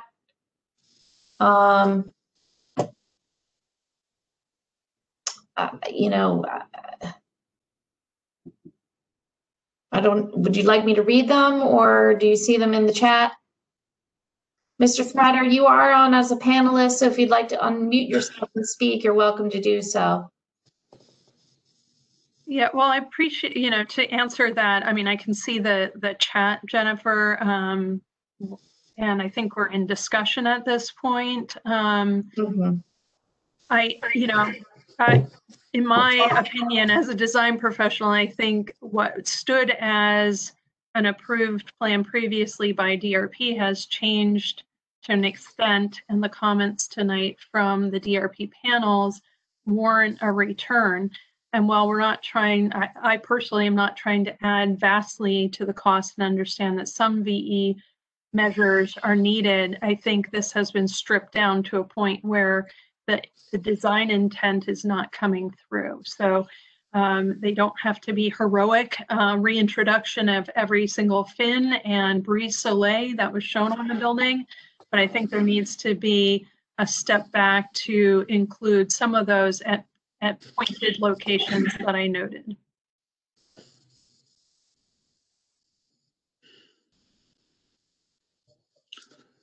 Okay, is there any discussion on that particular item with other members of the panel?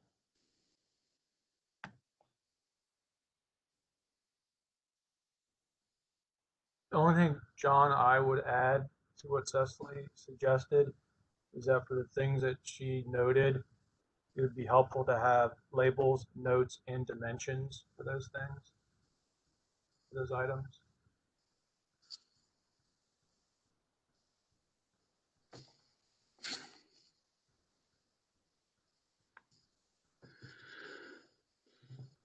So Jennifer, you asked the question, did the developer want to speak to just elaborate on what he wrote in his chats? I could not determine if he unmuted himself or not.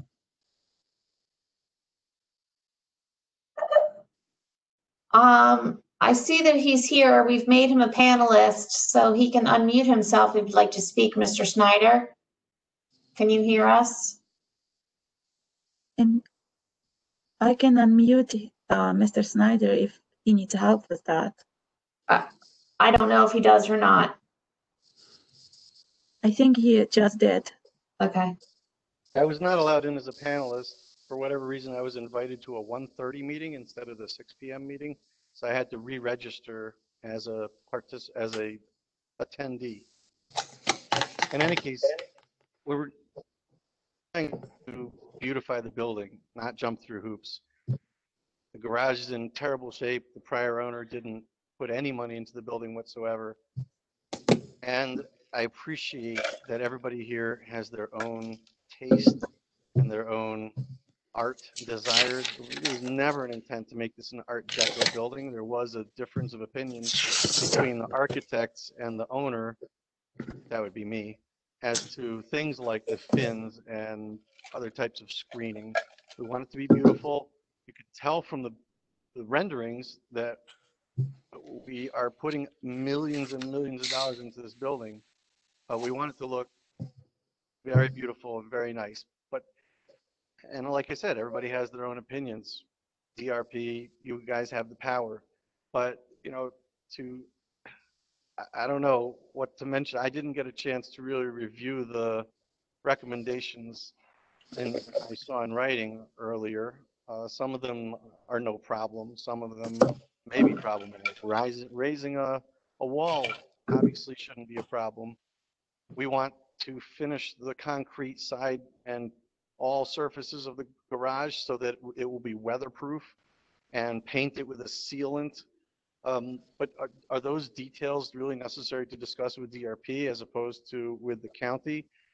I would think that if you look at the drawings, you can see we should have bought a little bit of good faith as far as trying to make something that's really stands out. Nothing of this beauty is available in Pikesville that I've seen.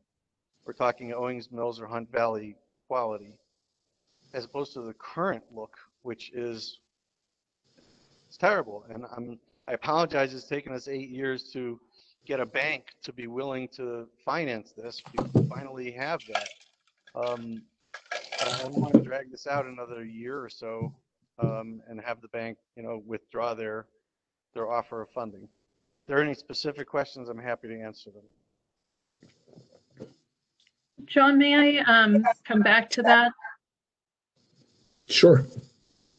Right. So, I mean, we are charged with reviewing not by only our design backgrounds, but also by the guidelines. And when we look at the requirements and the guidelines, it talks specifically about high quality, durable materials, and masonry and EIFS is, it suggests a very limited use of that, and requires that if used, details emulate the natural materials. And I don't think that's being achieved. So, well, and when we ask about the paint on the garage, it's from a standpoint of weatherability. When we don't have that information, it's hard to, say we approve the plan, because we know from our experience as design professionals, you paint concrete and it's going to peel and not weather well because you're adding a material to concrete that may not last. So all those are concerns, and kind of directly go back to the guidelines that are in place to ensure that there's a quality environment. I do think that, again, some of the moves are successful on this building, but when comparing it to the previous submission that was proposed and submitted by the developer to a previous panel, and there may be some current members that were there at the time, but I think it has changed since then, and I think that's what we're reviewing. I appreciate that. We took the flags off the building. I think that was something that the prior DRP meeting they didn't like, and certain additional elements. And we thought just simplifying it, making it look clean and crisp and beautiful. If you don't like glass, you're not going to like this building. If you don't like granite, you're not going to like this building. But those are the elements that we thought looked beautiful on this corner, which is just when somebody turns into the Pikesville redevelopment area, this is the first thing they're going to see, and we thought it would be very inviting.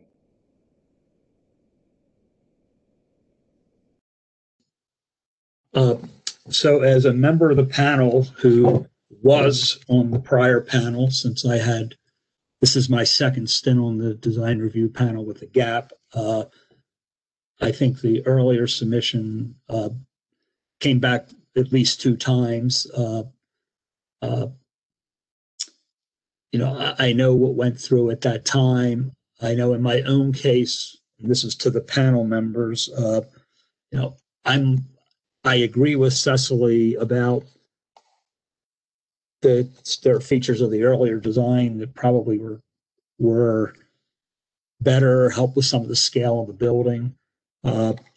Also been in a situation with the economy and having to value engineer, considering the quality of what they proposed here. My tendency for the Reisterstown Road building would be to approve it as submitted in this presentation.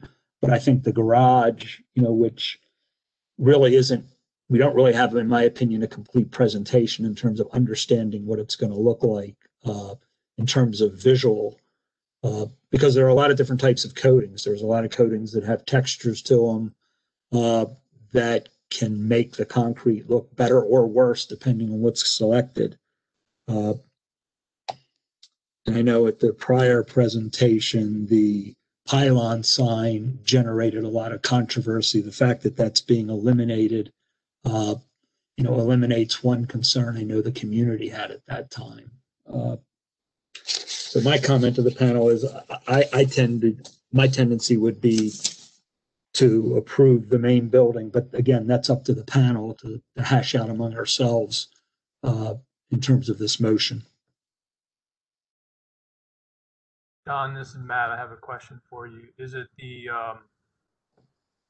paint, the coating of the garage that is most concerning to you? Is that something that could be resolved without them having to come back, or is it more than that to you?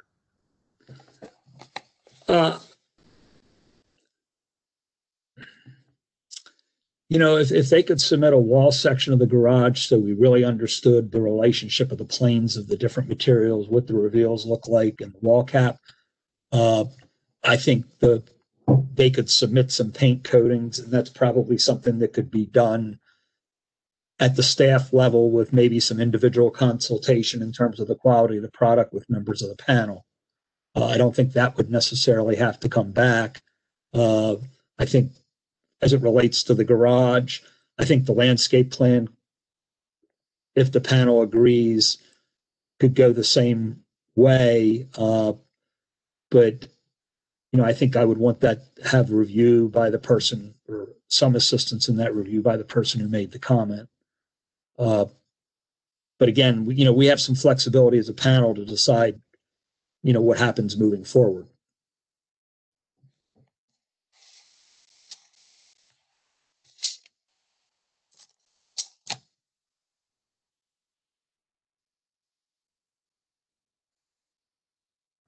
Well, I can tell you from my perspective where I feel most qualified to comment on, you know, the site, the streetscape, the landscape, those kinds of things. And I feel like adding Joe's comment about having a colored plan because it's hard to see, but I think if they did that, they labeled things, clearly noted widths of sidewalks, width of the planting areas, confirm existing transformer wall to remain, how tall it is, or whether it's going to be replaced. And, you know, as staff said, you know, details for the dumpster wall. To me, you know, most of those things are addressing the streetscape and how this is going to feel from a pedestrian point of view and from people across the street. I feel like those things can be handled by addressing them and sending them to staff. And if staff feels like they need to run some things by us or by me, I'm happy to do that. I feel less qualified on all the architecture things you guys are commenting on. So more to you and Cecily and others on that one.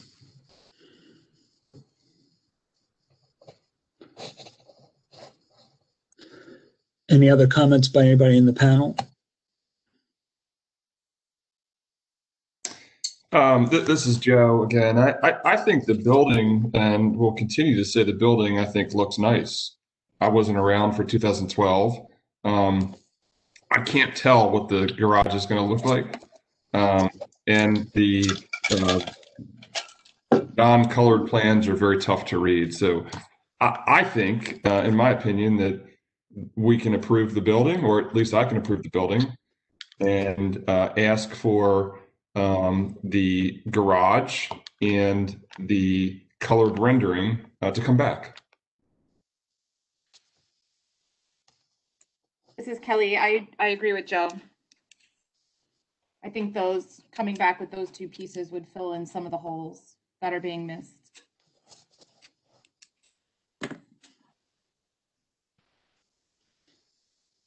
Any other discussion, comment from people from the panel?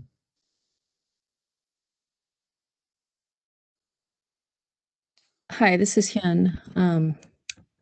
I also personally, I didn't see the 2012 submission, but I personally don't have any problems with the building itself, except for its relationship to the pedestrian level, like some shading, which I think from a price point of view will be pretty minimal. I think there's some annotations and clarifications visually on what is actually being proposed for the garage and especially the street level relationship to the residential side, Irving, I think. I think that will be very helpful, and that could be the part that comes back. Personally, the building, I do not, I'm okay approving it personally. Thank you.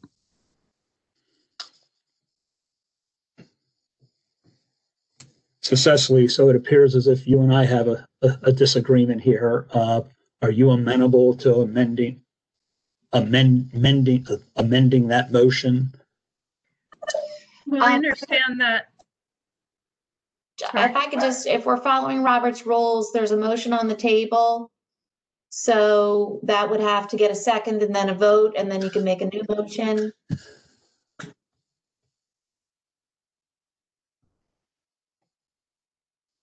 Yeah, and before we move to that, I'll just address John's.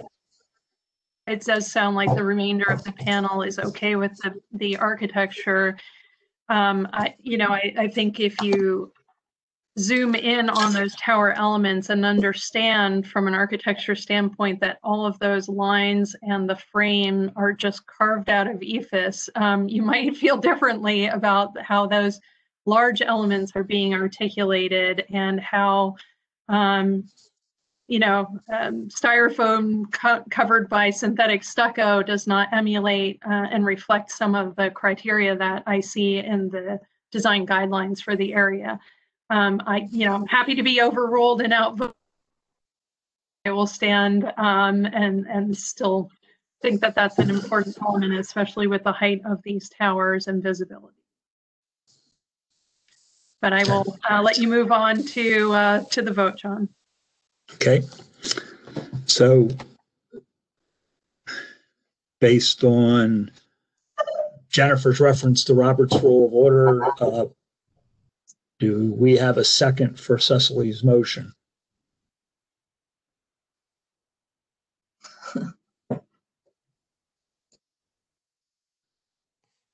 Okay. So with that, what I propose is to amend the motion that we accept the comments as proposed by the staff, that the multi-story building on Reisterstown Road be approved as submitted, that the developer provide a rendered landscape plan addressing the connectivity issues on Reisterstown, Irving, and Slade, as well as rendered elevations for the parking garage, including a wall section accurately describing the detailing on the garage elevations.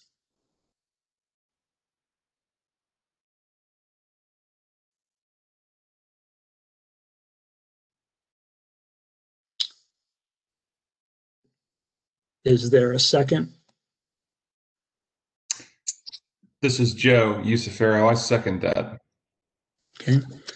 Any discussion? Okay, let's take our vote. All in favor? Aye. Aye. Aye. Okay. Opposed? Nay. Cecily, nay. Okay. Okay. Thank you for this presentation. Oh, wait, excuse me 1 second. So we need to count because there's 2 no's. Who voted yes? This is the project is coming back to staff, or is it coming back for another meeting? I'm not clear. Okay. So let's go back. Okay. To make it clear on the roll, I voted aye. Ms. Bedwell was Nay. no. Matt? Aye. Ms. Ennis? Aye. Ms. Ra? Aye. Ms. Sauce? Aye. Mr. Usafero? Aye. Aye. I heard 2 no's. So did I hear incorrectly, or? Jennifer, I think you may have heard me saying nay, and then I clarified that it was myself speaking. And Okay. Yeah. My apologies. So the building has been approved. The garage and the landscape plan have to come back. Okay. Thank you. Okay. So And moving John, on to our last. just to be clear, you still, your motion still included the county staff comments, correct? They did.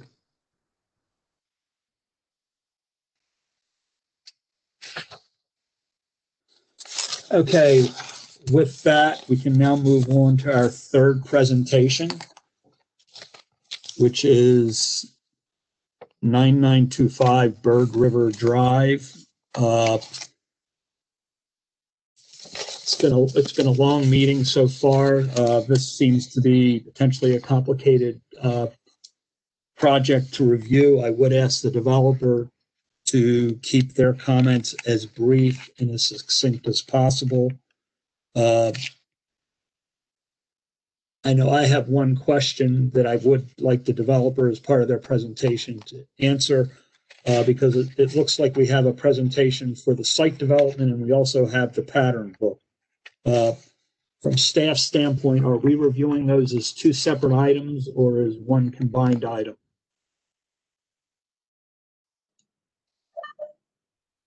That would be one combined item. I do believe that majority of the site plan information is within the pattern book. And I believe that is for the majority of what is Doug, the presentation is what is covered. Is that correct? That's correct. Okay. And from the developer standpoint, the design panel has had this material for over a week. So we all have had the benefit of looking at this coming into tonight's meeting. And with that, I'll turn it over to our presenter. Hey, John, before you proceed, Matt and I will need to recuse ourselves. Understood. And since this is the last of tonight and I've got to recuse myself, I hope you guys don't mind if I sign off. Is that okay, Jennifer? You have our permission. All right. Thank you. Who was that speaking? Was that Joe? Matt D'Amico. Oh, okay, Matt, got you. And also, this is Marta. I would like to mention that this presentation includes the site plan. If we need to zoom in during the presentation, we can do that.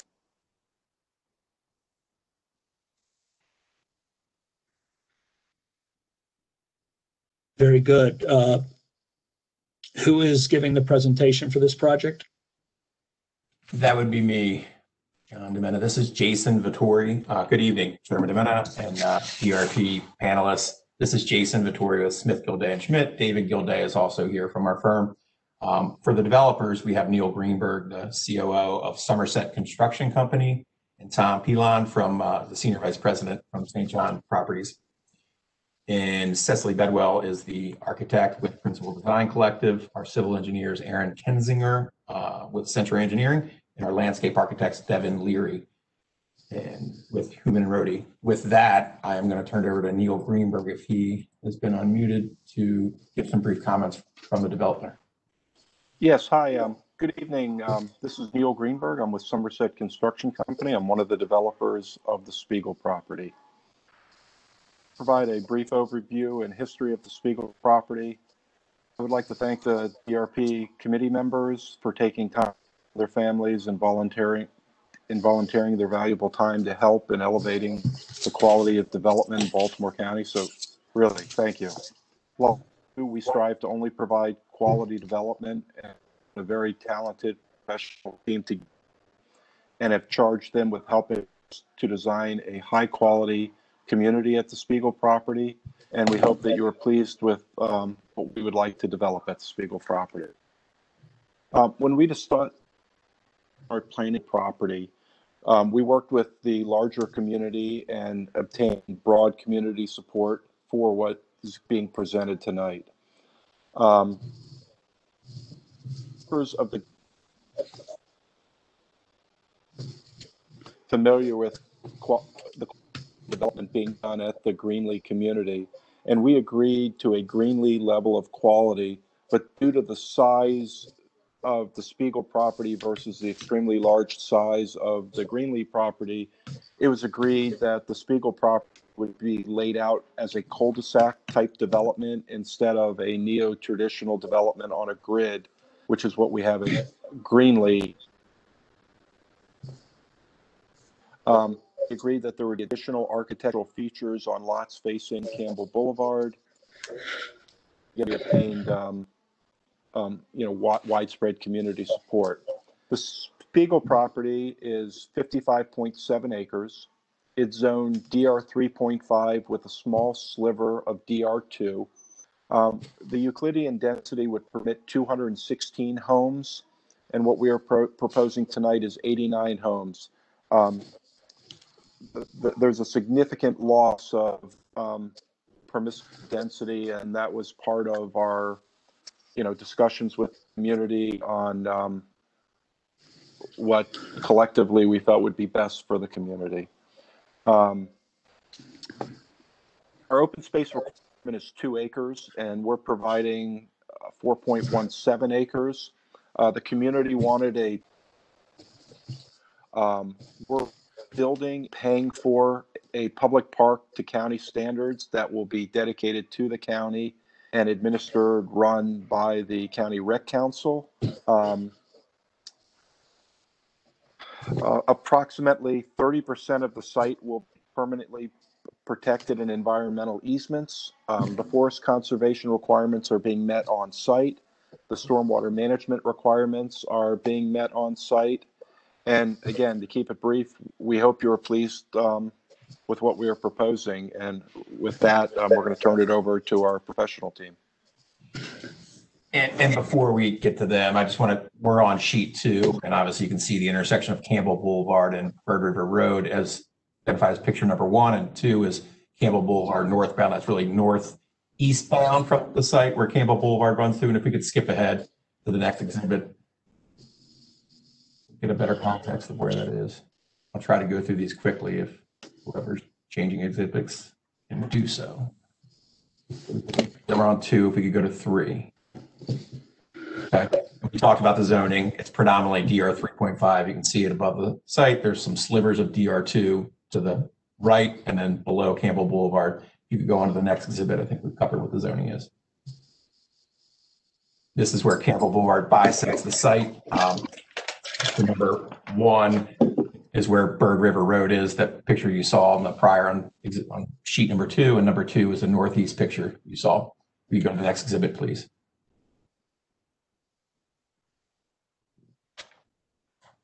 And this is just discussing, as Neil pointed out, the existing conditions. As you can see from that last exhibit, there's significant environmental constraints, and the project was designed to accommodate those.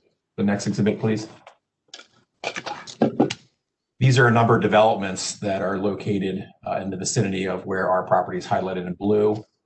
Without delaying, if we could skip to the next exhibit showing some of what those developments look like. So you have Sherman's Enclave 1, and I won't read all of them to you. I'm sure you've looked at it. So get an idea of what kind of housing product there is around us and the other residential developments. If you could skip to the next exhibit, please. These are some more contextual images. Campbell Boulevard looking north. This is where on our site, right where Campbell Boulevard bends from the northwest up towards the northeast, you can see where the future park will be. Bird River Road on Campbell Boulevard. This goes on to Pulaski Highway. The second image, the third image is to the northeast. And then we have a picture showing where the bike lanes are in the road and then sidewalks outside of that. Next image, please.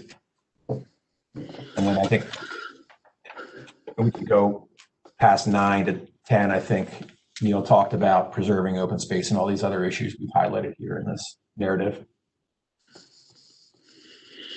We can go to number 10, please.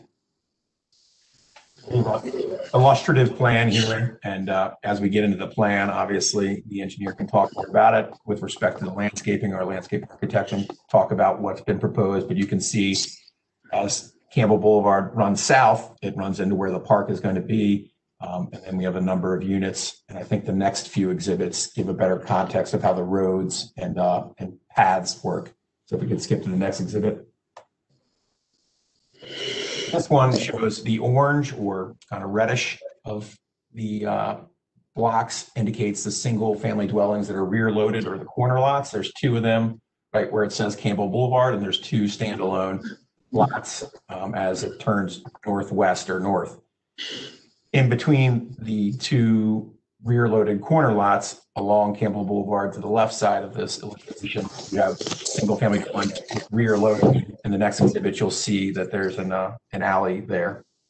And then obviously, and that's indicated by the dotted line, and the residential streets are in the solid red line, not the dotted line. And if we could look at the next exhibit, I think this one shows not the streets and alleys, but the kind of natural areas, screening areas, the entry landscapes, which Mr. Leary is going to talk about.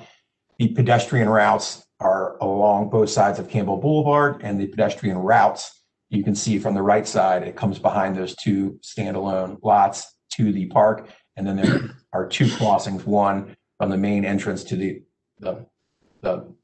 development to the left, where the entry landscape is, and one closer to the cul-de-sac the furthest to the right on the left side there. So if we could go to the next exhibit, please. I think this is the site plan. And again, if you have any questions about the site plan and, you know, what existing conditions are present, we can address those when you have questions later. With that, I think the next exhibit, I believe, gets into the architecture, the landscape plan. And I think Mr. Leary is going to talk about this exhibit, if that's correct, Ms. Bedwell. Thank you, Jason. Yes, this is Devin Leary with Human and Roadie. So the slide you have in front of you is the schematic landscape plan. And so as you can see, we have Campbell Boulevard, which bisects our property. And so really the landscape elements are street trees along Campbell, street trees along the internal public roads. We also have screening of rear orientations and side views to public view. We have some planting to define open space areas. There's several stormwater management facilities throughout the property, which will be appropriately planted. As Neil stated before, there's a substantial amount of forest conservation on site. So that'll be placed in the forest conservation easement. And this plan, does, in my opinion, meet the Baltimore County Landscape Manual requirements. So if we move to the next slide, please. So this is the only condition where we have rear yards facing the public right-of-way. And so we have 9 units along Campbell Boulevard. And as you can see on the section below, there's a substantial area or space between the right-of-way and the rear of the proposed dwellings. So the average is about 150 feet or so. And we're proposing some slight berming and some substantial planting, which we think will effectively screen these rear lots. If we can move to the next slide, please. So this is just a slide representing the active open space, which was previously discussed. The park will be owned and operated, maintained by Baltimore County. It's obviously important that we have connections to the park from our development. So we're proposing a pedestrian connection across Campbell Boulevard. We also have an internal connection, which is the top right-hand side of the slide, the rendered slide. You can see there's a pedestrian way which comes off of the public roadway up in that corner. I guess if we go to the next slide, please. So the next few slides are just a representative of the palette, which will be primarily native and adaptive species. We do have a limitation with our proximity to Martin State Airport. So we do have some MAA restrictions. However, we think there's substantial opportunity to provide an adequate palette. So just some major trees, river birch, Princeton elm, plane tree, London plane. And the next slide is just some canopy trees or some understory trees. Just an evergreens. So just a brief example, some shrubs, native adaptive shrubs, and a sampling of perennials and grasses that we'd like to use throughout the site. So that's just a brief description of the landscaping. I'm sure if you have questions, I'd be happy to answer them at the end. I'll pass it to Cecily. Thank you, Devin, and good evening, panelists. Thank you for your time this evening. So the pattern book was put together by Design Collective for the developers, and Importantly, the Spiegel Pattern Book is a complete guide to the design and development for the single family home development. It covers, as I'll go over, many elements of design, and all development, all building, all structures, all landscape must comply. The intent is to make sure that the vision for the development is known to folks who are going to be building homes and installing landscape and installing signage, lighting, etc. Importantly, the pattern book lays out a review process, and that review process is for the Spiegel Property Oversight Committee. Master developers will review all submissions for compliance to the pattern book. And other than there is some discretion on the criteria noted within. However, any derivations from the criteria has to be based on unusual programmatic requirements, particular site or lot constraint, or warranted architectural design merit. The only things that are exceptions to that that cannot be changed are, of course, the setbacks, which would have to go through the county, and as well as the criteria for corner lots. Next page. So briefly, the table of contents, just quickly to outline, as mentioned, we cover site design, street design, landscape design, architectural designs, and signage design. And then the review process is written out within this document as well to ensure that submissions have full documentation for review. Lastly, is in the appendix is the list of modifications per the Baltimore County standards. Next page. So here you see just an example. This is a stream down. You had the full pattern book to review. You can thank me later for that. Apologies in advance or following that. But here you can just see some of the detail of the lot plans that show the setbacks.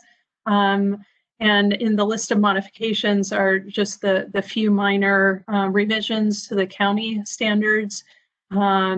We do have particular requirements or different requirements for corner lots and those that are fronting Campbell Boulevard per the discussions that Neil made and had conversations with the surrounding community. So we've abided by the promises made and documented those within the pattern book. Next slide. Okay, here you see just a guide for those lot types. So the criteria are governed by the position of these lots. So this is a key plan, if you will, that then has the criteria linked to it. Next slide. Here you can see some of the requirements for those prominent lots, those that front Campbell Boulevard, those that are corner lots within the development as well. So there are additional requirements for those that front Campbell Boulevard or sit on corner lots, and they're enumerated. And I'll share at the end how we're exceeding the typical county requirements significantly in this development, looking for quality development. Next slide. We also talk about streets. So within that, the aim is to have complete streets that not only serve vehicles, but pedestrians and cyclists. So with that, you can go on to the next slide. The streets are broken down into zones of use. So we have the areas where the buildings at the periphery of the street are the buildings that help to define the zone of the street, the streetscape. Pedestrian zone is important, and we have minimum requirements for sidewalk width. Tree zone also important to ensure that there are tree-lined streets within this residential development, and there's sufficient room for the trees selected by Devon and shown on the landscape plan to grow and thrive. Parallel parking for essentially visitor parking, but it's supplementing also homeowner parking, and then the travel lanes. If you go to the next slide, we can take a look at the street design here, and you'll notice that in the center is a shared lane. This will help to mitigate traffic speeds and create that residential street character that we are aiming for, meeting Baltimore County standards and manuals, but creating that environment that creates a nice walkable, tree-lined residential street and residential character. Next slide.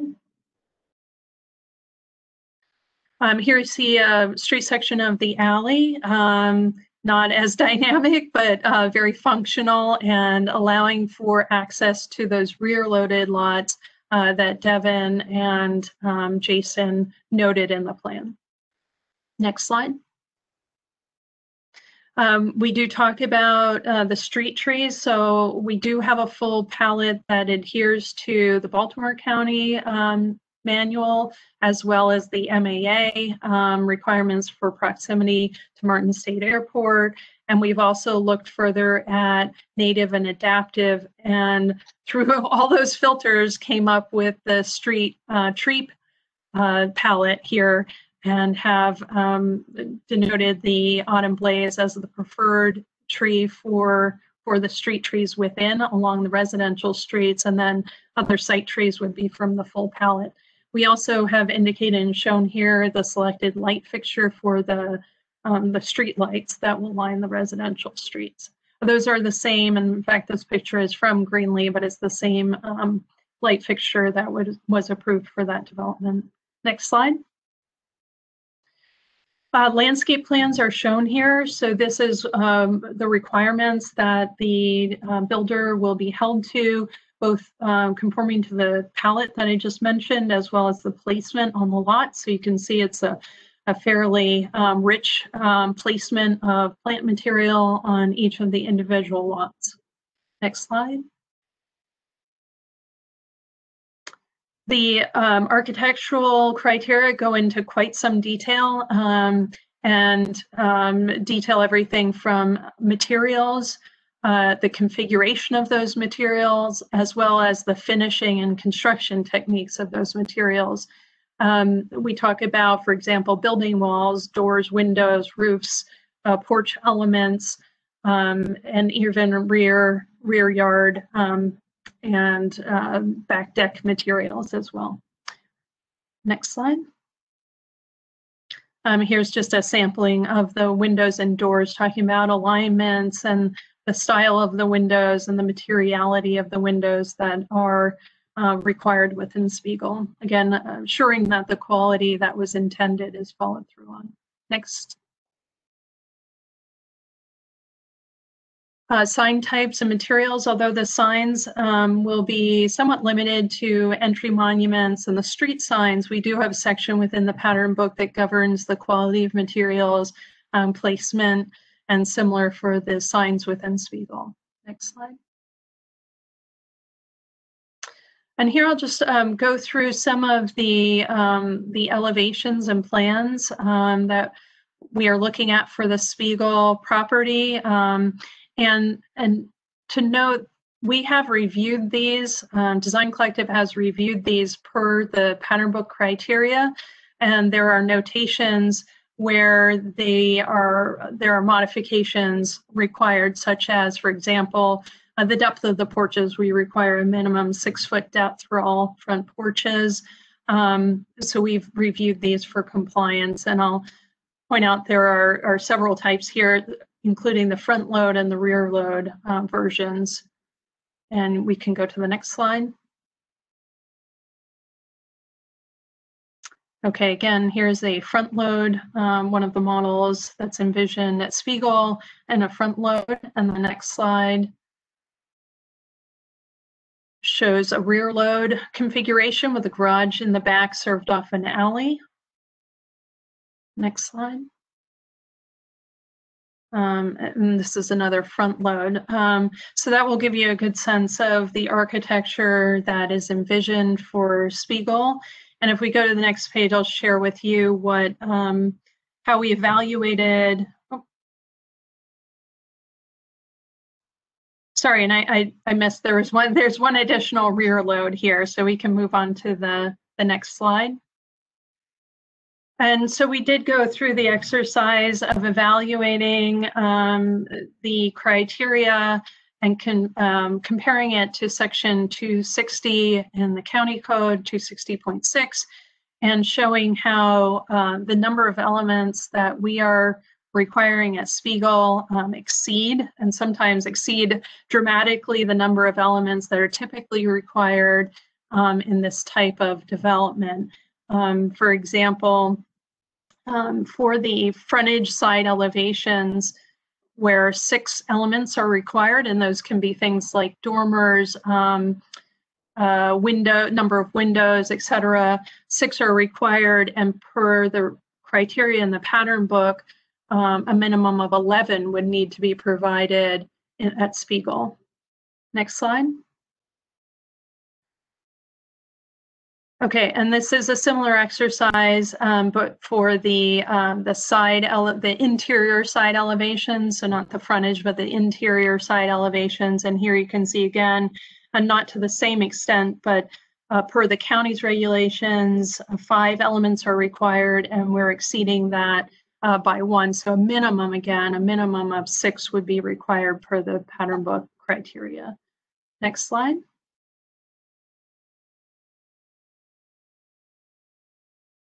I just share with you the envisioned materials for Spiegel, and there's a whole series of these, so I'm just going to point out these all do again meet the criteria, such as dark neutral colors for shutters and doors, a palette of the stone veneer that is consistent and reflects what would be naturally found on site. The brick is all of a type that's a molded brick with, although it's not shown here, there's a note that the mortar would need to be a neutral color rather than cool gray.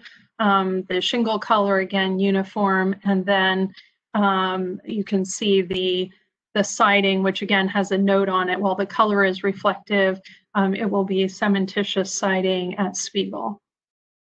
All right, so we'll go through a series of these. Marta, you can just flip through these. They're just the various color schemes that have been compiled to show what the varying units would have on them. And I'll point out as you flip through that we also do have a requirement that there be no duplications in color palettes within 2 doors down the street, across the street, or around the corner. So there would be another layer of variety in addition to the different facades of the unit types, but there'd be a variety of the colors and materials used on the buildings.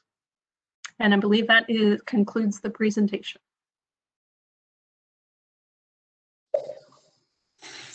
Cecily, thank you very much.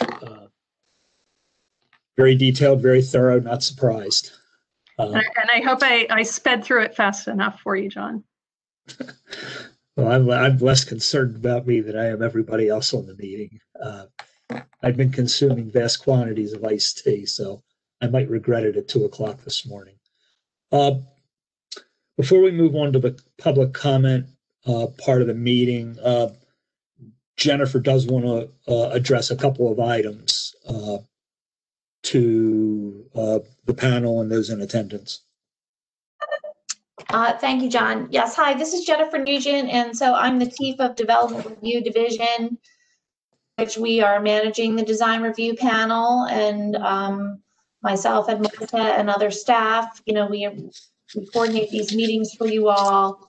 We are also in charge of reviewing, on behalf of the Department of Planning, all development that comes through our agency for review. There are, as you all know, specific mapped areas throughout the county that are subject to the design review panel. It was in the 2008 comprehensive zoning map process that this area of Middle River was created as a design review panel area. It is not very often that a major subdivision does come before this panel, because as required by law, that is why the project is here before you tonight.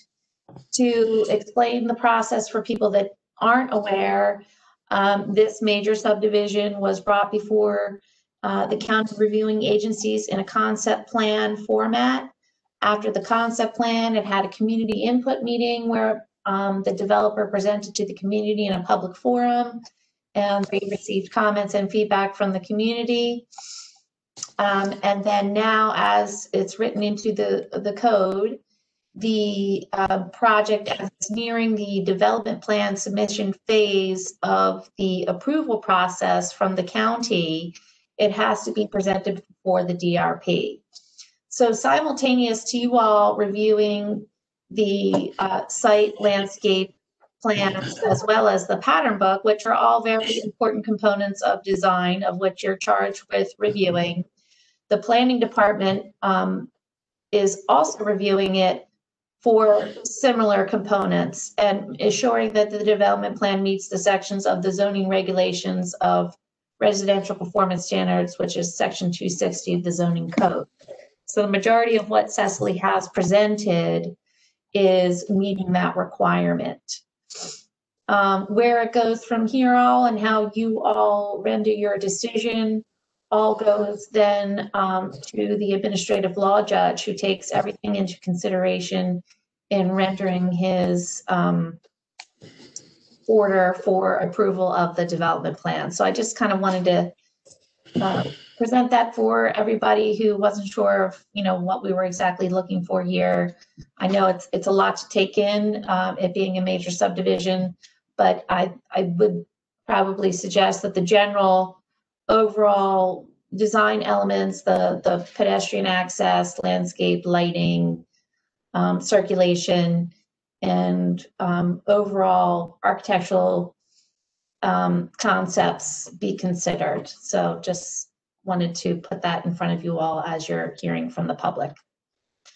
We do also have a residential reviewer that we neglected to introduce, so I'll let Marta do that, and then if we have anybody signed up to speak. Thank you. Thank you, Ms. Nugent.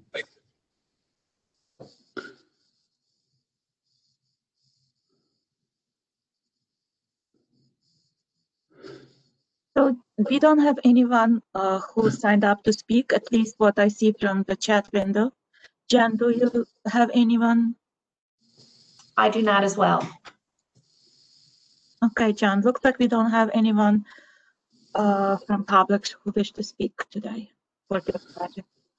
So Marta, who is the residential reviewer for this area? Mr. Glenn. He's here today.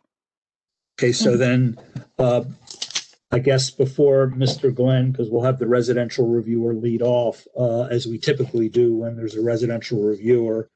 But before we do that, do you want to go through the staff comments? Sure, thank you, John.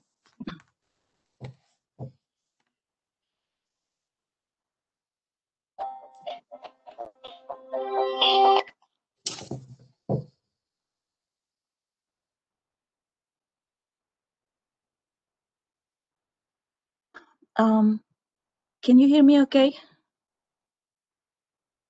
John? Yes. Yeah. Yes, I can. Thank you. So the Department of Planning has reviewed the proposal for conformance with the following: Comprehensive Manual of Development Policies, Middle River Community Plan, Windlass Run Bird River Area Community Plan, Baltimore County Landscape Manual, Baltimore County Zoning Regulations, Section 260, and the Master Plan 2020. In regards to site design, staff recommends approval of the site design. In regards of form and image, staff recommends approval of the form and image. In regards to open space and landscape design, staff recommends approval of the open space and landscape design subject to the following condition: clearly label on the plan and in the pattern book the proposed path that is intended to provide a connection from the adjacent residences to the public park. In regards of streets, parking, and circulation, staff recommend approval of the streets, parking, and circulation. In regards of signage and lighting, Staff recommends approval of the signage and lighting subject to the following condition. Indicate if the proposed signage will be eliminated. And in regards to the architectural design, staff recommends approval of the architectural design subject to the following condition. Provide window features in all garage doors. This should be illustrated and labeled in the pattern book. And this concludes our staff report.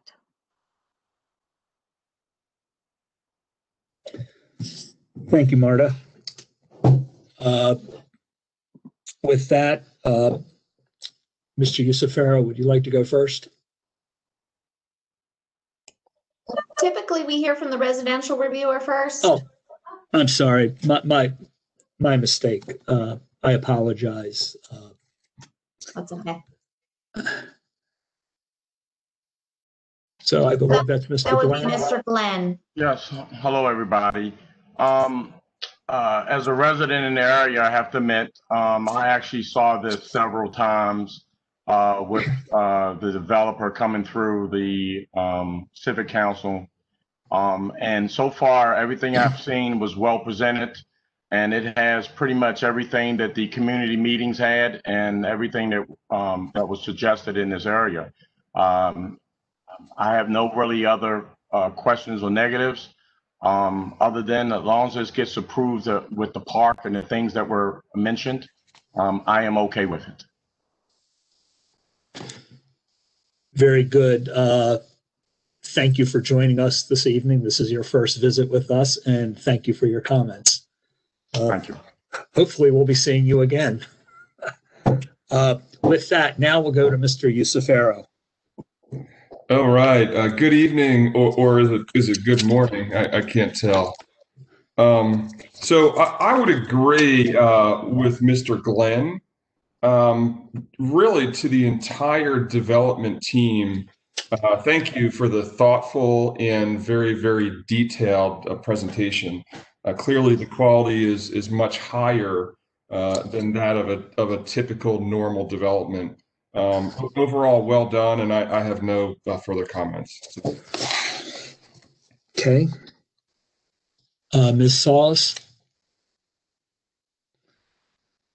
I think the presentation was very well communicated, and the efforts to meet the required standards and go above and beyond is great. I have no further comment. Okay. Thank you. Ms. Ra? Hello.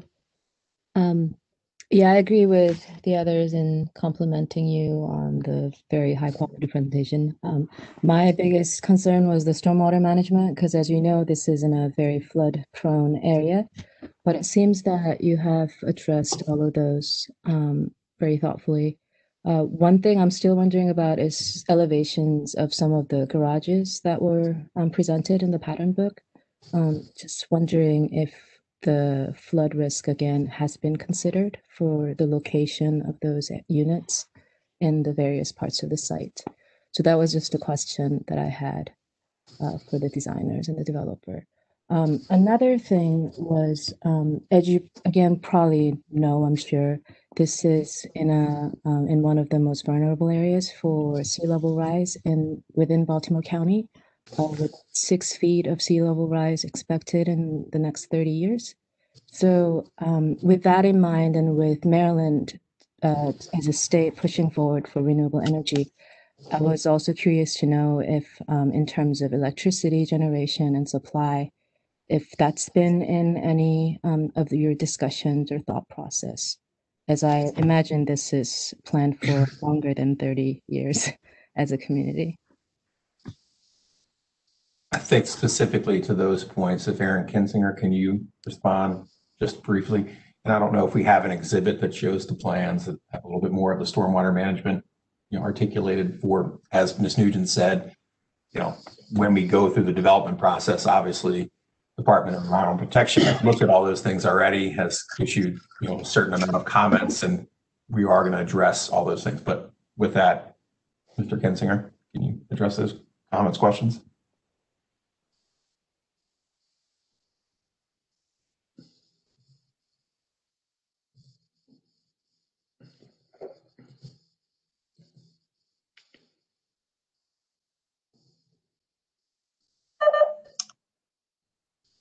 Aaron, we can't hear you. How about now?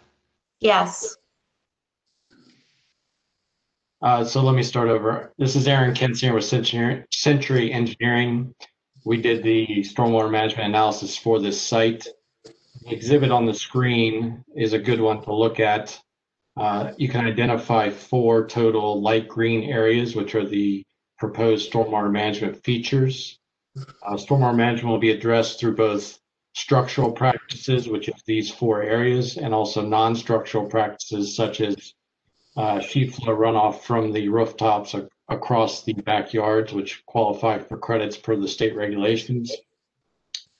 All of those were factored in.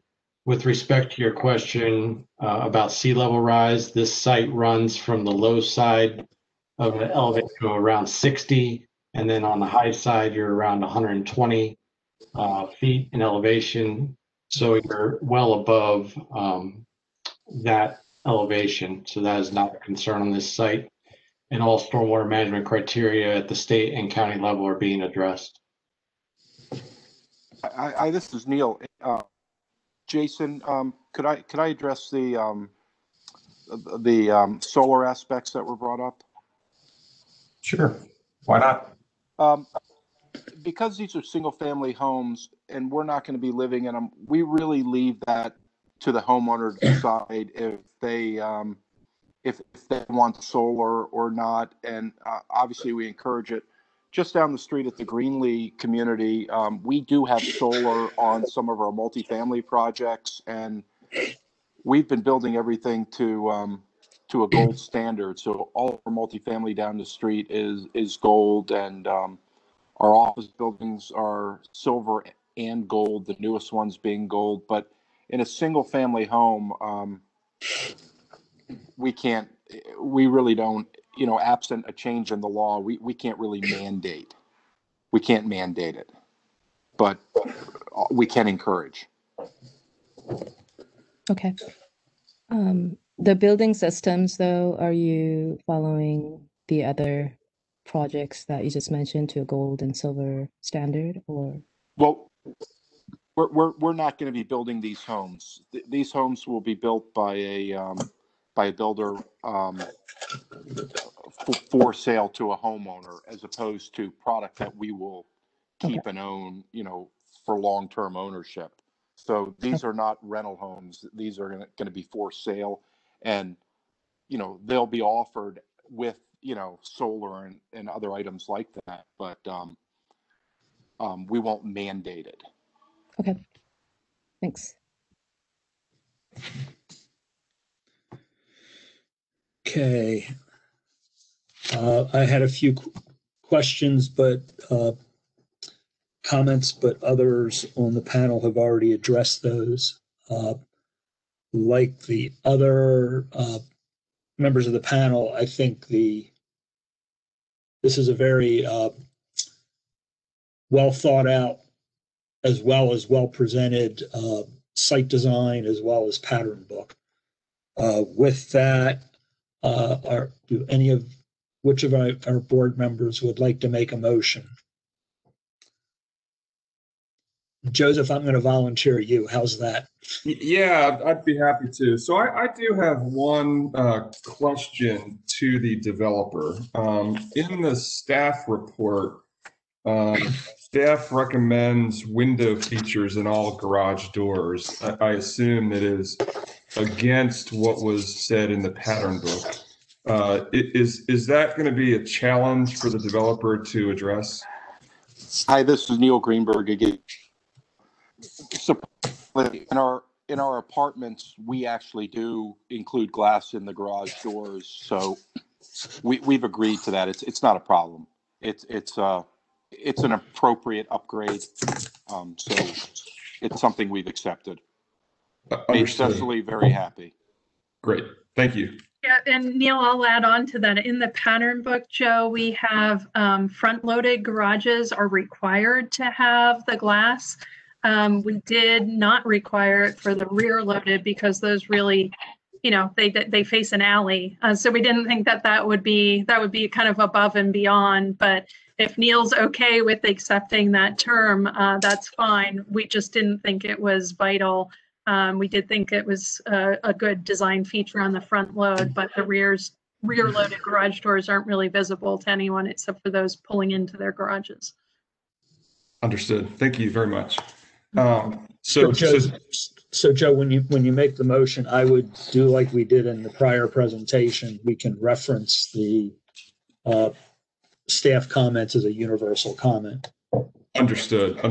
So Chairman Demena, I'd like to make a motion to approve the project conditioned upon the staff report dated January 13th, 2021 from the Department of Planning. Do we have a second? This is Kelly. I second. Okay, all in favor? Aye. Any opposed? Motion carries. Development team, designers, I think it was an excellent presentation. Thank you very much. A very good way to end this meeting. Unless anyone has any other further items, can I have a motion to adjourn?